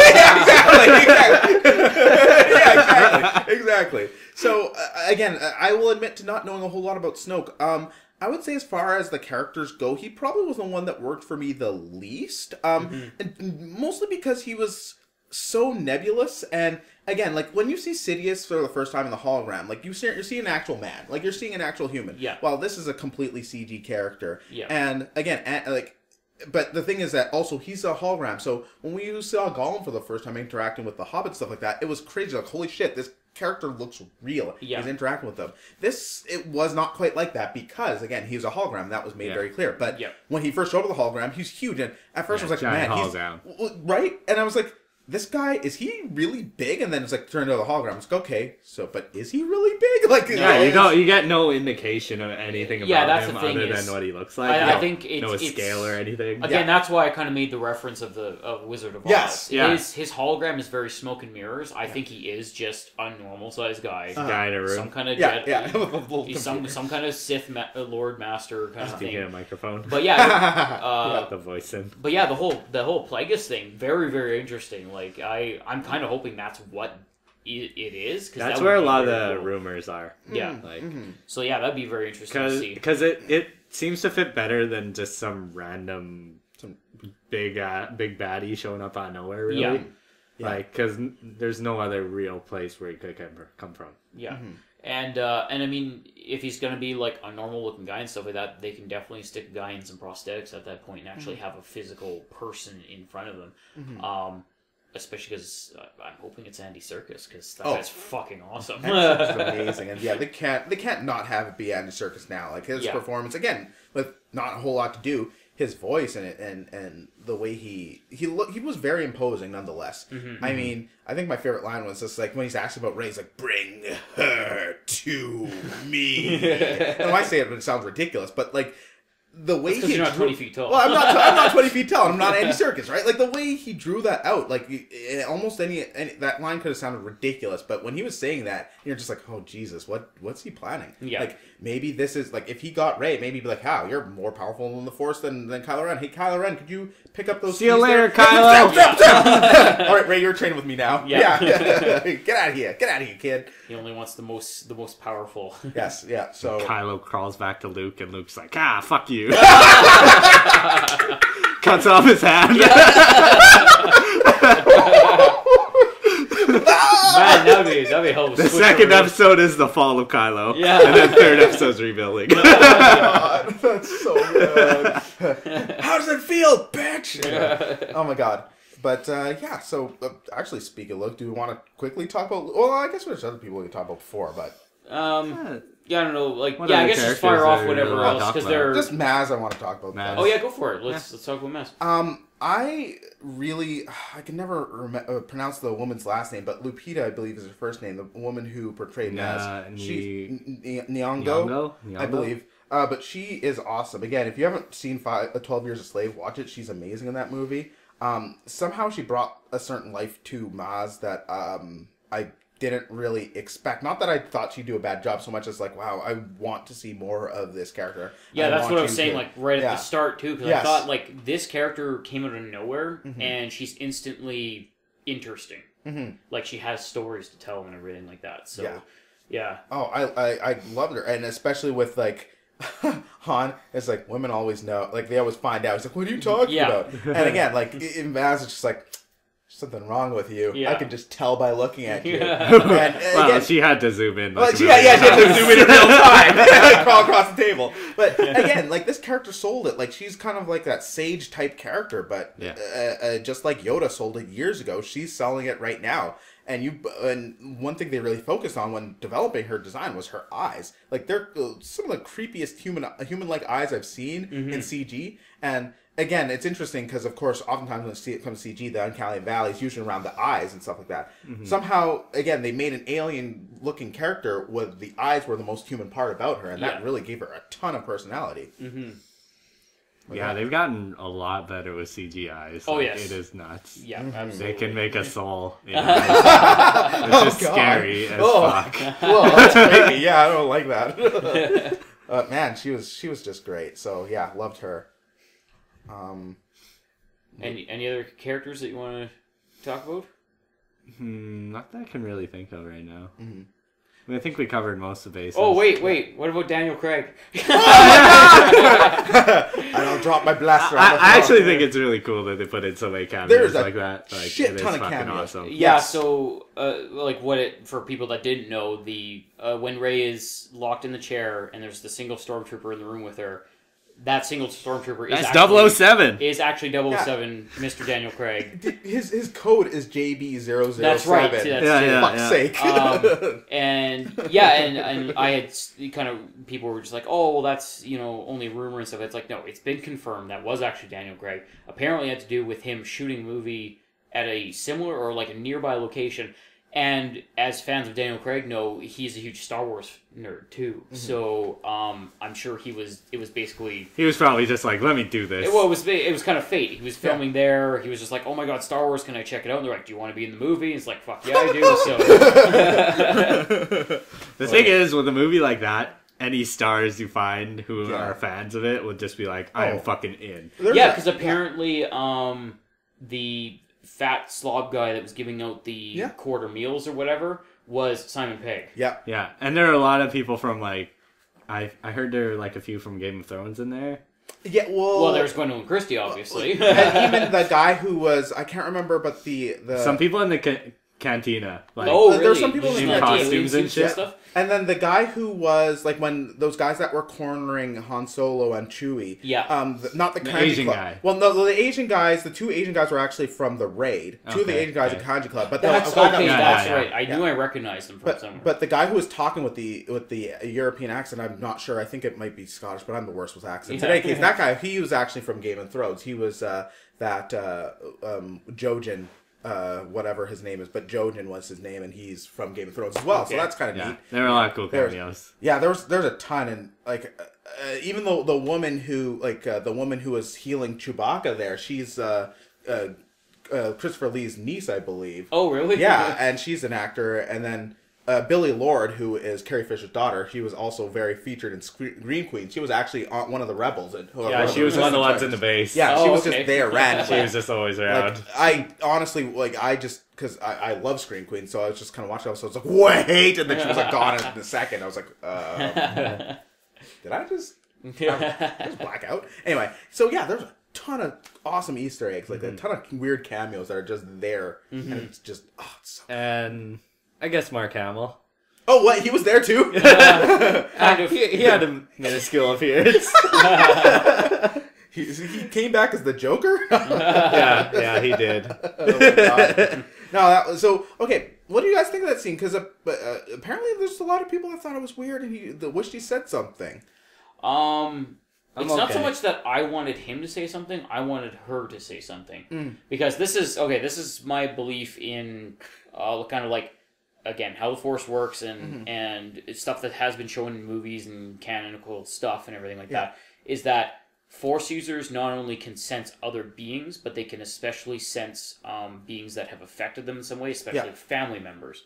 So I think what should have happened, if this is what's happening in the story and everything like that, which is everything's pointing to yes, is that she is Luke's daughter, and basically when she walks up and she is holding the lightsaber out for him and he has that horrified kind of look on his face, it's not just because, oh no, a Jedi has found me and they're trying to get me to train them. She should have said father or father, like something like that, and as long as that's the direction they're going in, I think that's what I don't think happened. she knows. She doesn't remember the guys. But that's the thing. The person she's waiting for, the face. She's a Force user. I think, if anything, she should be feeling something at that point. Even if she's not exactly sure what it is, I think something should lead her towards that. But maybe they're going to write in that's why she didn't say anything yet. Maybe she doesn't know because, the Force is still kind of lost on her. She's just learning how to use it. Yeah. I actually like that scene a lot because nothing was said, and because you mentioned that horrified look on his face, right? He's probably like, it's finally the time, and holy shit. This is the day I've been dreading, that when I have to teach my daughter how to be a Jedi. Basically. And it's like, this is not what he ever wanted to do. It's bad that it came to this. It's like, I already fucked up Han's son. What am I going to do to my own daughter now? I like the idea that he's just like, I hate that things have gotten so bad that this is like, I would have liked to be a hermit forever, essentially. Yeah. It's like, I would have, if he looks like he would have. He was in full hermit mode. You never go full hermit. I'm surprised he was wearing pants. I'm kidding. Oh my god. Best Twitter accounts. Just turn around, not wear pants. Yeah. It's just like, I wasn't expecting that company. Was the horrified look on your face. I am not wearing shit, I've been caught. Yeah, seriously, guys. Look up the Twitter feed of, I think it's like Lonely Luke and also Emo Kylo. Oh my god. They are very well written. Yeah, they're so good. But I kind of like the idea that, like I said, he's horrified that it's come to this point that he's like, I would have liked it if it could have stayed out here on my own, because that would mean the galaxy isn't in peril. I'm kind of okay with the silence, just because, like, I feel like, maybe it's just me, but I mean, like, I feel like, well, I mean, when I say maybe it's just me, I can only say from my own personal thoughts, but it felt like kind of a powerful moment for both of them, because Luke is like, I've been trying to get out of the galaxy, and I'm being kind of drawn back into this whole conflict, and I'm not sure that I can help, because I really fucked things up. Yeah. And for Rey, it's just like, I am going out into the galaxy and learning things, and about to learn things I never even knew or really understood. And so for both of them, it was this monumental moment that neither of them really could quite find the words for. So, and I don't know. I feel like I'm kind of okay with them kind of just staring at each other. Yeah, like, I'm okay with it, but I would have been okay with it if they had, if they just had one thing or something like that. So. But that's exactly the thing, because, like, you've just watched this movie and you're craving for more, but at the end. That is kind of it. So it's like the last part of this movie, you're just like, I need something. I need one more thing. Just one more thing. Yeah. And you don't get that one thing, but it leaves you a cliffhanger for the next one. Yeah, exactly. That's exactly what they were going for. Like, these directors know exactly what they're doing. So there's a reason they didn't do anything there. Yeah. Yeah, because keep you Jones until the next one. Well, yeah, because you have all those cliffhangers and all that shit that's happening and like that, and that's just in the first movie. So yeah, thank God for Rogue One at the end of this year. I swear to God. Yes, thank you, Disney, for giving us Star Wars every year. So it gives us something to at least keep our mind. Thank you for this bounty. Oh my God. Are you bounty guys... hunter? Okay, let's talk about some other random Star Wars stuff for a quick minute here. Are you guys more excited for a Boba Fett movie or a Han Solo movie? Weirdly enough, it's weird. I honestly would. I think I'm equal. Or how about a Rogue One movie? Like, I'm more excited. Those are the three kind of planned ones right now. I'm more excited for Rogue One than the other two. Sometimes again with the prequels, it's a little bit worrying. Granted, I know it's a totally different team, but sometimes I'm okay with them not going back and showing us the origin. Like, if I've already seen some Boba Fett stuff with Clone Wars, which is canon. Yeah. If they do a Boba Fett movie, I hope they do it after Jedi Returns. Like, I don't want to see how he became Boba Fett. Like, I'd love to see him after he escapes Oh, the Sarlacc pit. Okay. That's what I'm almost certain that's what they're going for. I hope because so. they cover all that shit in like Clone Wars and stuff like that. Exactly. They know where he came from. They know who he is, like who Django is, and everything like that shit. So like they need to continue that story, especially for the fans that actually like Boba Fett, and they. Didn't allow him to die in that Sarlacc pit. Just falls in. Well, if that's the case, then... Yeah. Well, I mean, Rogue One's still the one I'm most excited for, because I love the fact of an ensemble Star Wars movie about a ragtag group of rebels. Like, that is my fucking dream. Yeah. So, that one's the most exciting to me. Next would be Boba Fett, as long as it's after Return of the Jedi. I'd love to see them messing stuff up, and maybe even meeting with some other Mandalorians, and we get to learn a little bit more about the Mandalorian culture in a movie. Because that's the thing is they have such a kind of a rich history. Tons of people love those characters. I mean, who doesn't like the bounty hunters and all the scum and villainy in all these movies? It's like that's the one I'm waiting for. You see all those assholes, like all that scum and villainy sitting in those cantinas and stuff. Yeah. I want to know their fucking story. Well, each of the bounty hunters in Empire Strikes Back. You're looking at Bosk and IG-88 and like and Boba Fett, all those guys, like get those guys to do like a Suicide Squad type movie or something. No, I want it. Don't say it, Dan. Oh, shit. I feel like the Han Solo thing should really be just a TV series about his like random bounty hunter, like his random hijinks throughout the universe. I'd watch that, and that would make more sense than a movie. Yeah. And so I would have to say the Boba Fett one, just because like you were saying, it's just like there's so much history there, and like that's a character that was really loved in the first like series, but didn't really get much fleshing out until the expanded universe. Yeah. So this is a chance for them to like flesh it out for everybody. So I'd be more excited about that. I hear. Yeah, it's a tough call for me because I'm usually not a fan of like going back to an origin story when I've seen so much of a character already. But again, Han Solo is like my favorite, so it really is a hard toss up because Han Solo is my favorite character. Boba Fett showing after the Sarlacc pit and showing what a badass he is. I love the bounty hunters. I love the scum and villainy and stuff like that. So I would totally be down for that movie. And then, and Rogue Squadron was like one of my favorite Star Wars games. So good. To see a Rogue One movie based on like these, rebels in their X-Wings doing all this like kind of resistance stuff and everything like that. Like, I'm down with all of them basically. Like it's really hard to pick. Yeah. For sure. I can't, it's so super exciting just knowing that these are coming and that we're kind of getting a Star Wars movie every year. And again, but they've planned it out really well. And again, Disney. But they're different though. That's the thing. Exactly it's not just like Marvel, it's not that they've gone stale, but they're running everything into each other. So, which makes sense with what their big overall plan was. They want all these things to merge because it makes sense in that universe. Star Wars is so vast that they could make a different movie about different character or a different set of characters every year for like 10 fucking years. And they could already make a Poe movie. Well, yeah, exactly. Have enough for that. And that's the thing is they could do a movie every year for like 10 years straight, and those characters would never even have to meet each other, and they would all be interesting. So, it just shows how vast that universe is and how much fun they can have with it. For sure. Oh, boy. So, what do you think the ride is going to be like at Disneyland? Oh my god. That's a question. What is going to happen on that ride? Now, is it a ride, or I thought they were making like a Star Wars land? Are they making a whole land? I think they're making Jesus a full Christ. Star Wars well, because they made Harry Potter land? Yeah. They're doing a Star Wars one. Oh, shit. So no, that's... well, I eventually have to go there sometime. Yeah, that would be pretty fucking cool. Disneyland's awesome. I've never really had that much desire to go, but that one made me want to go. No, that one definitely more, because it's themed to what you like. Yeah. What you enjoy and everything like that. I've been to Disneyland before. And that one and a Marvel one. It was okay. Pretty intense. Marvel one would be awesome. Star Wars. I still want to go to Legoland too. Yeah, that would be awesome. But just all that stuff like that. Yeah, it's just you know what?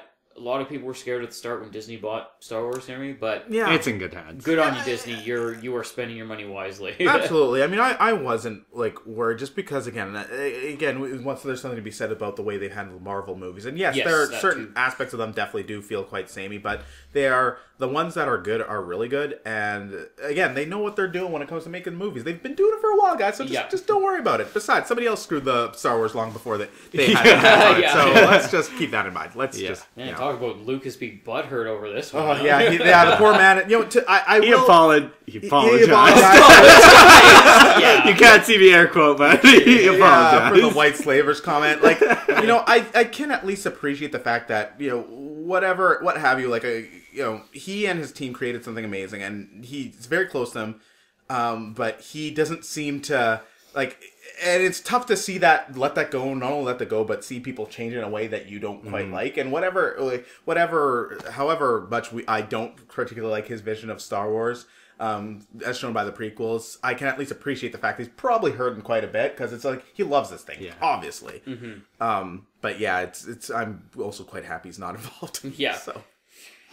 Yeah, because that's what it ultimately came down to, is that I think he submitted some stuff for these movies, but then they were just you know what, we'll do our own thing. Yeah, it's we'll keep it in mind. Yeah, don't worry, we got this.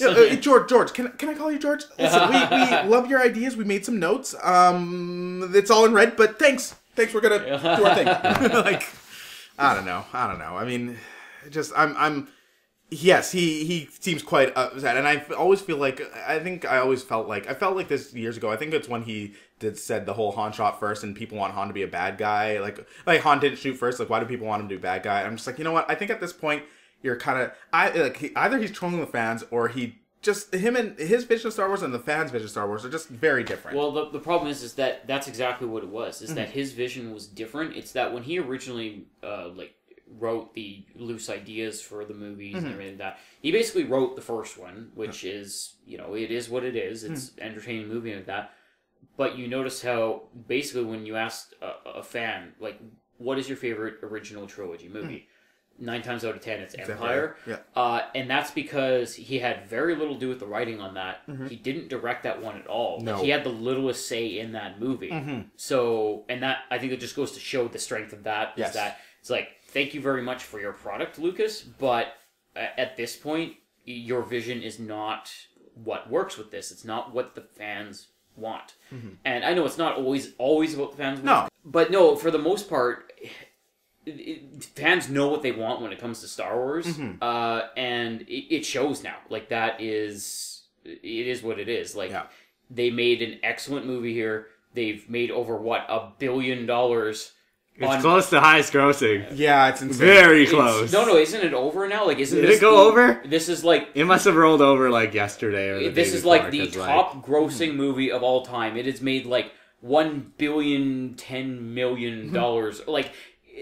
This thing is just insane. How much money it has made, and that I'm gonna see if it caught Avatar, because it was close. Oh yeah, it's past Avatar. Did it? Oh yeah, it blew past Avatar. That's the thing, is this movie just seems unstoppable, and the fact that they made their money back so much more before the movie even launched, and now we're a month after its release, basically, and it's made over $1 billion. Yeah, over $1 billion on one movie. Insane. What is going to happen with the second movie? $2 billion? It's absolutely bonkers, and I couldn't be happier. Yeah, I don't know. It's just insane. And again, I think that's why Lucas is just kind of hurt now, because he's just well, that was supposed to be my thing. It's but it wouldn't have been that thing if you had made it. So it's deal with it. Grossing. That is fucking intense. He can go cry into his tens of or hundreds of millions of dollars. Skywalker Ranch. Yeah, exactly. Dabs his tears with money. To be fair, he's done a lot of stuff. Okay. So I try not to test him too much. But still, George Lucas, just sorry, it's not yours anymore. It's America. Oh, okay. It's highest in America. It's third in the world right now. Okay, I see. So. It's still just released in China a couple days ago. But like I said, honestly, once that market hits, it's boom, it is done. still being released, and we're a month in. Yeah. So how much money is this thing going to make? Yeah. It's just insane. So it's still releasing in China. So, I think it was like yesterday, so Okay. or like a couple days ago. So So yeah, that's gonna be fucking intense. It's I was holding off on buying any Star Wars Episode 7 merch until I saw the movie because heaven forbid the movie's terrible. all the merch. I got it all. No, I haven't bought anything yet. I don't want to buy Disney Infinity, but I'm pretty sure I'm gonna buy at least a couple of figures because I just want them for my goddamn desk. Yeah, it's the same. Yeah, it's the same collectability as the amiibos or whatever. It's just nice to have that little kind of statuesque figure there and everything. Yeah. So. But yeah, I don't know. I guess after 2 hours of as a whole, I'm pretty sure you know what we think about the movie. No, we need to go in more detail. I feel like we already talked about it. I'm kidding. If everything's said and done, I give it a 2 out of 5. I give it a. It's okay. I loved it. 5 out of 5. I quite enjoyed it. I'm very, very pleased. I'm excited to watch it again and again and again on Blu-ray. So yeah, because there's very few movies I'll actually invest in buying a Blu-ray. This is going to be one of them. I'm absolutely going to buy this on Blu-ray, so I can watch it again and again, not worry about Netflix either having it or not having it. Yeah. Hey, you've been watching for movies for a while. Shut up, Netflix! Don't tell my business. You've been watching the same movie on repeat for 7 days. Are you still alive? Are you a stinking corpse? Should we call the police? Shut up, Netflix! Don't judge me. I do what I want to do. Yeah, don't judge me for my lifestyle. Awesome. All right, guys, I think we did it. Yeah. Anything else before we kind of quickly talk about what we've been doing? No, I think we've. No, I think we hit like 2 hours. 2 hours of talking about Star Wars is good. Oh boy, yeah, I think we did. Just need another hour about what we're doing. Yeah. No, we'll be quick. Oh God, I'm so sorry. It will. I won't. It'll definitely be quick for me, just because. My vacation, other than it being a whirlwind vacation of like going to dinners and hanging out with some friends and stuff like that. For the most part, is like nerdy stuff I did. Excuse me. I watched One Punch Man. Yes, finally! I'm so happy. All of One Punch Man. Wasn't it great? Oh my god, it was.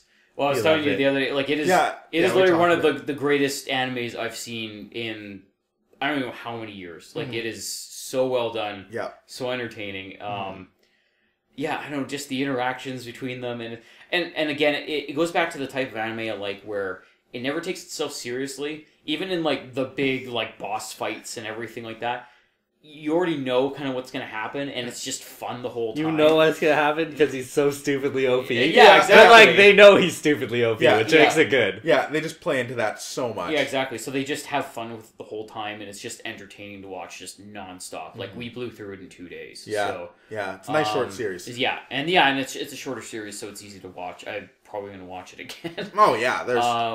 So, yeah, there was that. We watched through Jessica Jones, because before the holidays, we'd seen, like, up to episode 3, and then we, like, kind of took a few weeks off, like, while we were kind of doing everything, and then over the vacation, we're like, you know what, fuck it, this is the time to do it, let's hammer through it, and, yeah, I think we watched, like, 2 more episodes, and then, like, the next day we sat and watched the rest of the episodes, so. Nice. But, yeah, that was a very, very well done series. I loved it, too. I loved it because... it was very Marvel. Like, you could tell it was one of their products. I liked it because even though you could tell it was set in that kind of Daredevil universe, because it's, kind of same area and everything like that, it wasn't Daredevil. And, props to them on that, because I think it can almost be hard to write, shows that basically not only take place in the same universe, but take place next door to each other, pretty much, and to not write them like each other. They did a really, really good job with that, and just having it have that different feel to it of her being, so strong yet powerless in a lot of situations, and David Tennant was just fucking amazing in that. I'm a huge Doctor Who fan. Like, and he's my favorite Doctor. And I think this is his best performance I've ever seen. Yeah, and see, that's the thing is I barely got to see him in anything because I'm not a Doctor Who fan. So to actually get to enjoy him in a series like this was something else. Although I want to see him play a good guy now, because it's like You've seen him be a creeper too much? Well, that was the thing, is he was a creeper the whole time. Oh, he's so evil. And I was just like, I don't want to hate you right now, but I have to. yeah. He's so horrifying. And you know what? A total surprise was Carrie-Anne Moss was amazing in that too. She was incredible. Yeah, like just absolutely stellar. I loved her before this, but just seeing her in this role, she nailed it. She did such a good job. Because I did not expect her to be as core of a character as she was, but yeah, she was in there like the whole time, and she actually had an effect on kind of the story and everything. So they did a really good job, and what the hell's his name now? I can't remember the actor's name, but the guy who plays Simpson, the cop. Oh, I can't remember the actor's name either. Yeah, he... At first, it was like, oh, who is this? He's trying to be Captain America or whatever. So now, I'm a comic book fan, but some of these characters are completely lost on me because they are kind of B-side characters. Yeah, this guy's C-level. So yeah, he was C-level. So I had to go in and look up like who this guy was. Sure enough, they played it to the T, though. I mean, the red pill, white pill, blue pill thing, him looking like that, like, yeah, they nailed it. He's Nuke or whoever he is. Like, he has a couple different names for the comics, but yeah, they basically nailed that character in there, and then I can't remember what the hell her name is now, but basically her Claire, her sister, Claire. Her sister. Oh no, that's Patsy. Oh yeah, sorry, Patsy. Yeah, Patsy. I'm really excited to see what they do with season 2 because again, I didn't know who that character was supposed to be, if she was just kind of written in for the story or whatever. Sure enough, she's Hellcat. I've actually heard of Hellcat. I just didn't know who the human or like the secret identity of her was. So, in second season, I don't know if they're going to go the route exactly of donning costumes, because this one feels like it's trying to stick a little more to realism, but maybe they'll go the Daredevil route and just have very kind of subtle costumes and everything like that. But either way, I'm really excited to see what happens with that, because they have put a lot of these characters in place now, which I was not expecting at all. I thought it was literally just Purple Man and Jessica Jones, and that was it. But it seems like they're going in that direction of adding all these other... I mean, Luke Cage getting his own show. Yep. Totally excited. Gonna see some Iron Fist action too. So, So yeah, I am totally excited for what direction that's going in right now. Like, they're just gonna have this whole, Hell's Kitchen vigilante group going on, and like what's the DC side of that? The Heroes of Tomorrow or whatever. Oh, DC. Come on, they're okay. Legend of Tomorrow. Legends of Tomorrow. I feel like that's the direction they're going in, because they are going to have that kind of a B-side event. They're building all those heroes and all these like neighborhoods basically, and now they're going to join them in like one super group at that point or something. So they'll form the Defenders. Yeah. So that'll be sweet. But so basically that was it. So One Punch Man and Jessica Jones. Oh, and I played a shit ton of Rocket League. Yeah. I'm actually getting good at it now. So. Nice. Yeah, so... basically, I started playing Star Wars The Old Republic again, because I'm a sucker. I couldn't not do it. I've been doing that. I've been rewatching the Clone Wars, rewatched some episodes of Rebels, and then just been reading a lot about Star Wars lore, so I'm going to pick up some of the Star Wars Extended Universe books. I'm knee deep in it. Like I'm really excited because this is reminding me back in the 90s when I was really obsessed with Star Wars and was buying a bunch of the Extended Universe books and reading Young Jedi Knights and stuff like that. So it's kind of cool. I said it to my older brother before the movie came out, and because he was still being pretty cynical, and understandably so. But I was like, and I wasn't like throwing shade at him for doing this, but I was like, you know what, Cheeto, I'm just excited about, I'm really excited about being excited about Star Wars again, and it's so nice to be able to be like that right now. Yeah. And so there's after how hurt we were from episode 1, 2, and 3. Yeah, I didn't even watch 3 to be honest, because I was just like, you got to 2 or like, you really don't have honestly, the best way to watch it is that amalgamation one that's like 2.5 hours or whatever, that basically squishes all 3 of the films together and just gives you the important bits. Okay. That's definitely the way to watch it. Yeah, absolutely. I've seen that too. It's very, very good at showing you the stuff that you need to actually know. Because a lot of those movies you just have to know what's going on, because it really jumps from scene to scene. Yeah, it does. Like, without the context, it's a bit confusing. But I've been trying to absorb some Star Wars stuff. Played a couple games. Actually, Gary, you could probably talk more about Undertale, because I played it a little bit. Yeah, I think you finished it. Or... Don't you say anything about Undertale. Okay, we won't spoil anything, but it's a really cool game. I feel like I don't want to say too much. This soundtrack is absolutely fantastic.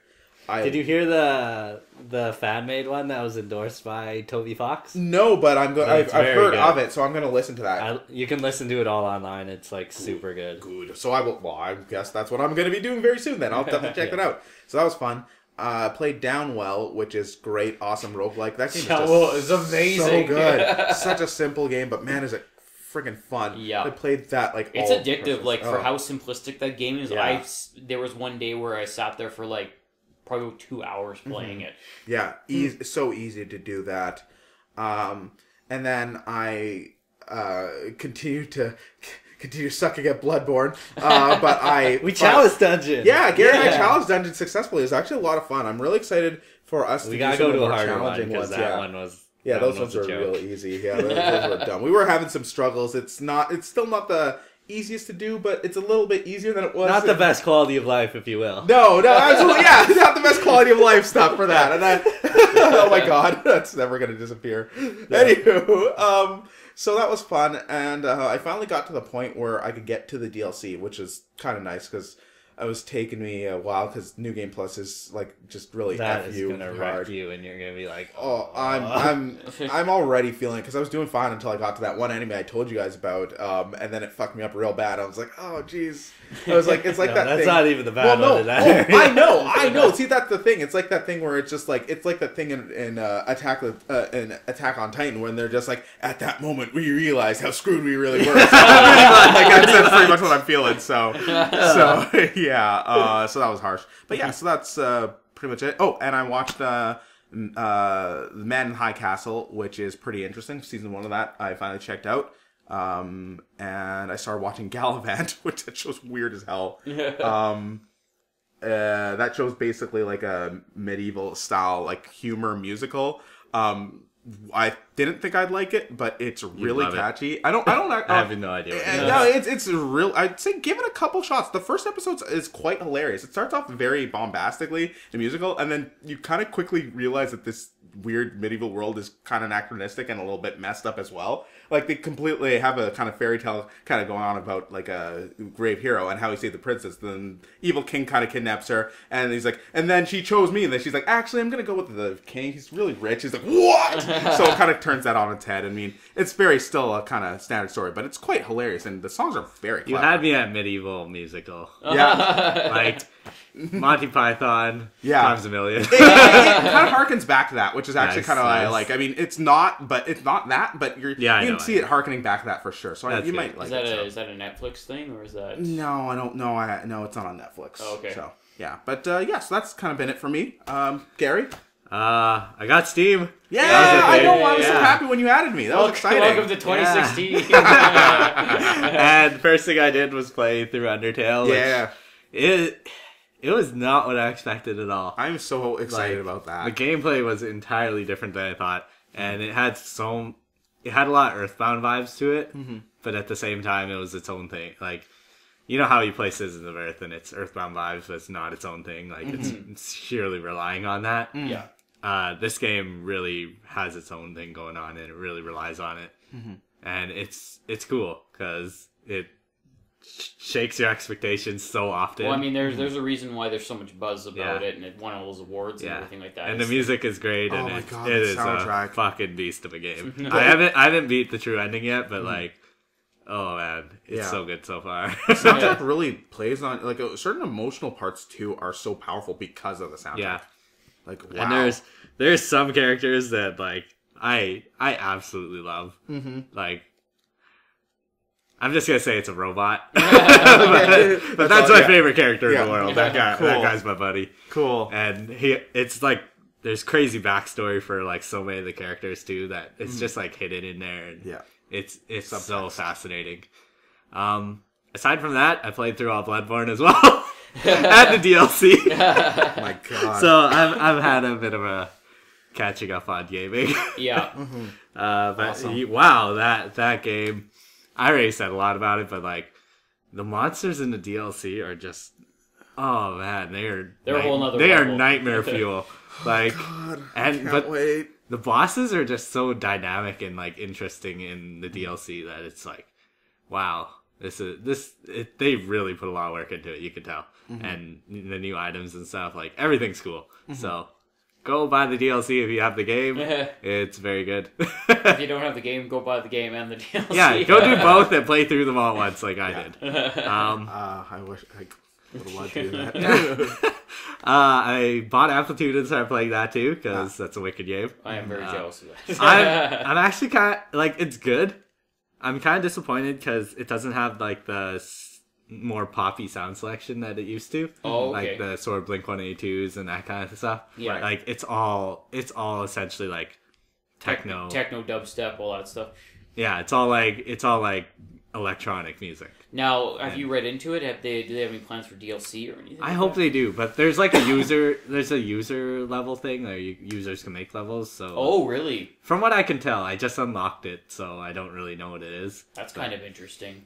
From what I can tell, that exists. So I hope like you get a lot of possibilities in that, depending on what they allow to happen. So, but otherwise, it's Amplitude. Yeah, everything you would wanted if you're into techno music. Nice tight controls, good level, like kind of the design of the visuals and everything. They made up for the sound system lag that most consoles have with like. Oh, cool! That's awesome. By having like the thing to recalibrate. Well, it's the same thing like Rock Band. You go into the options, they have a calibration thing, and you can calibrate it however. Yeah, and that's nice too. That's awesome. And aside from that, watching new anime seasons. Oh wow, yeah, I forgot that just started. Yeah, I know, right? Holy shit. And essentially there's like 4 pretty good ones so far. Oh, that sounds like a lot of anime to watch. But I'm not gonna mention them. One is just like essentially an advertisement for Japanese candy. Which is like I love it. It's the best thing in the world to me.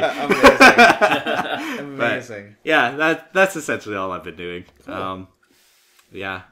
That's good. I'm glad you actually got some gaming done. Yeah, finally. Yeah, right? That's been tough. It's getting a little dry there the last... Yeah, the last like 10 podcasts. It's like so busy, so it's nice that you get a chance to like lay back and play some... Yeah, because we were at... The place I work was actually closed for like 2 weeks, which was nice. Like, I had time. Yeah, awesome. So, yeah. All right, guys, I think we did it. We did it. Holy shit. All right, well... Just short 2.5. Yeah. Well, that's it. We're officially back. I hope you've been enjoying the episodes of this week. I hope you really enjoyed the Christmas episodes. We certainly enjoyed making those were fun. So, yeah, I love the themed ones. They're so much fun to do. Yeah, I know, right? Awesome. They're so awesome. The art and the editing. We gotta play a bunch of romance games for... Yeah, Valentine's Day is coming up. Looking forward to that. Looking forward to that. That'll be great. Had a full boyfriend. Here I come. Finally. Play some Honey Pop. Oh my god, I want my husbandu bird. If only my heart had wings. Oh, it's gonna be great, guys. I'm excited. All right. Well, anyways, that's stuff to look forward to. But yeah, so this was basically giant Star Wars spoiler episode. So I hope you were stuck with us to this point because you've seen Star Wars already. If you haven't, well, you're not hearing this. So yeah. So what are your thoughts? Obviously, we agreed with each other on a lot of the stuff throughout the movie because we thoroughly enjoyed what it was. There's a lot of people who are arguing against some of those points, but yeah, we just kind of put them out there. So if you have any kind of different views on it, or you just want to drop in a comment about maybe something we missed, or a character that you enjoyed that we missed, or something like that, yeah, go for it. Throw it down in the comment section there. Mm-hmm. All right. So, yeah, until next time, don't forget to like, comment, and subscribe. Oh god! Left you hanging there. Oh god! All right, KitaCast out. I thought you were gonna say nothing like in the movie, and then be like, that's suspense for next time. Damn it! I should have done that. Episode.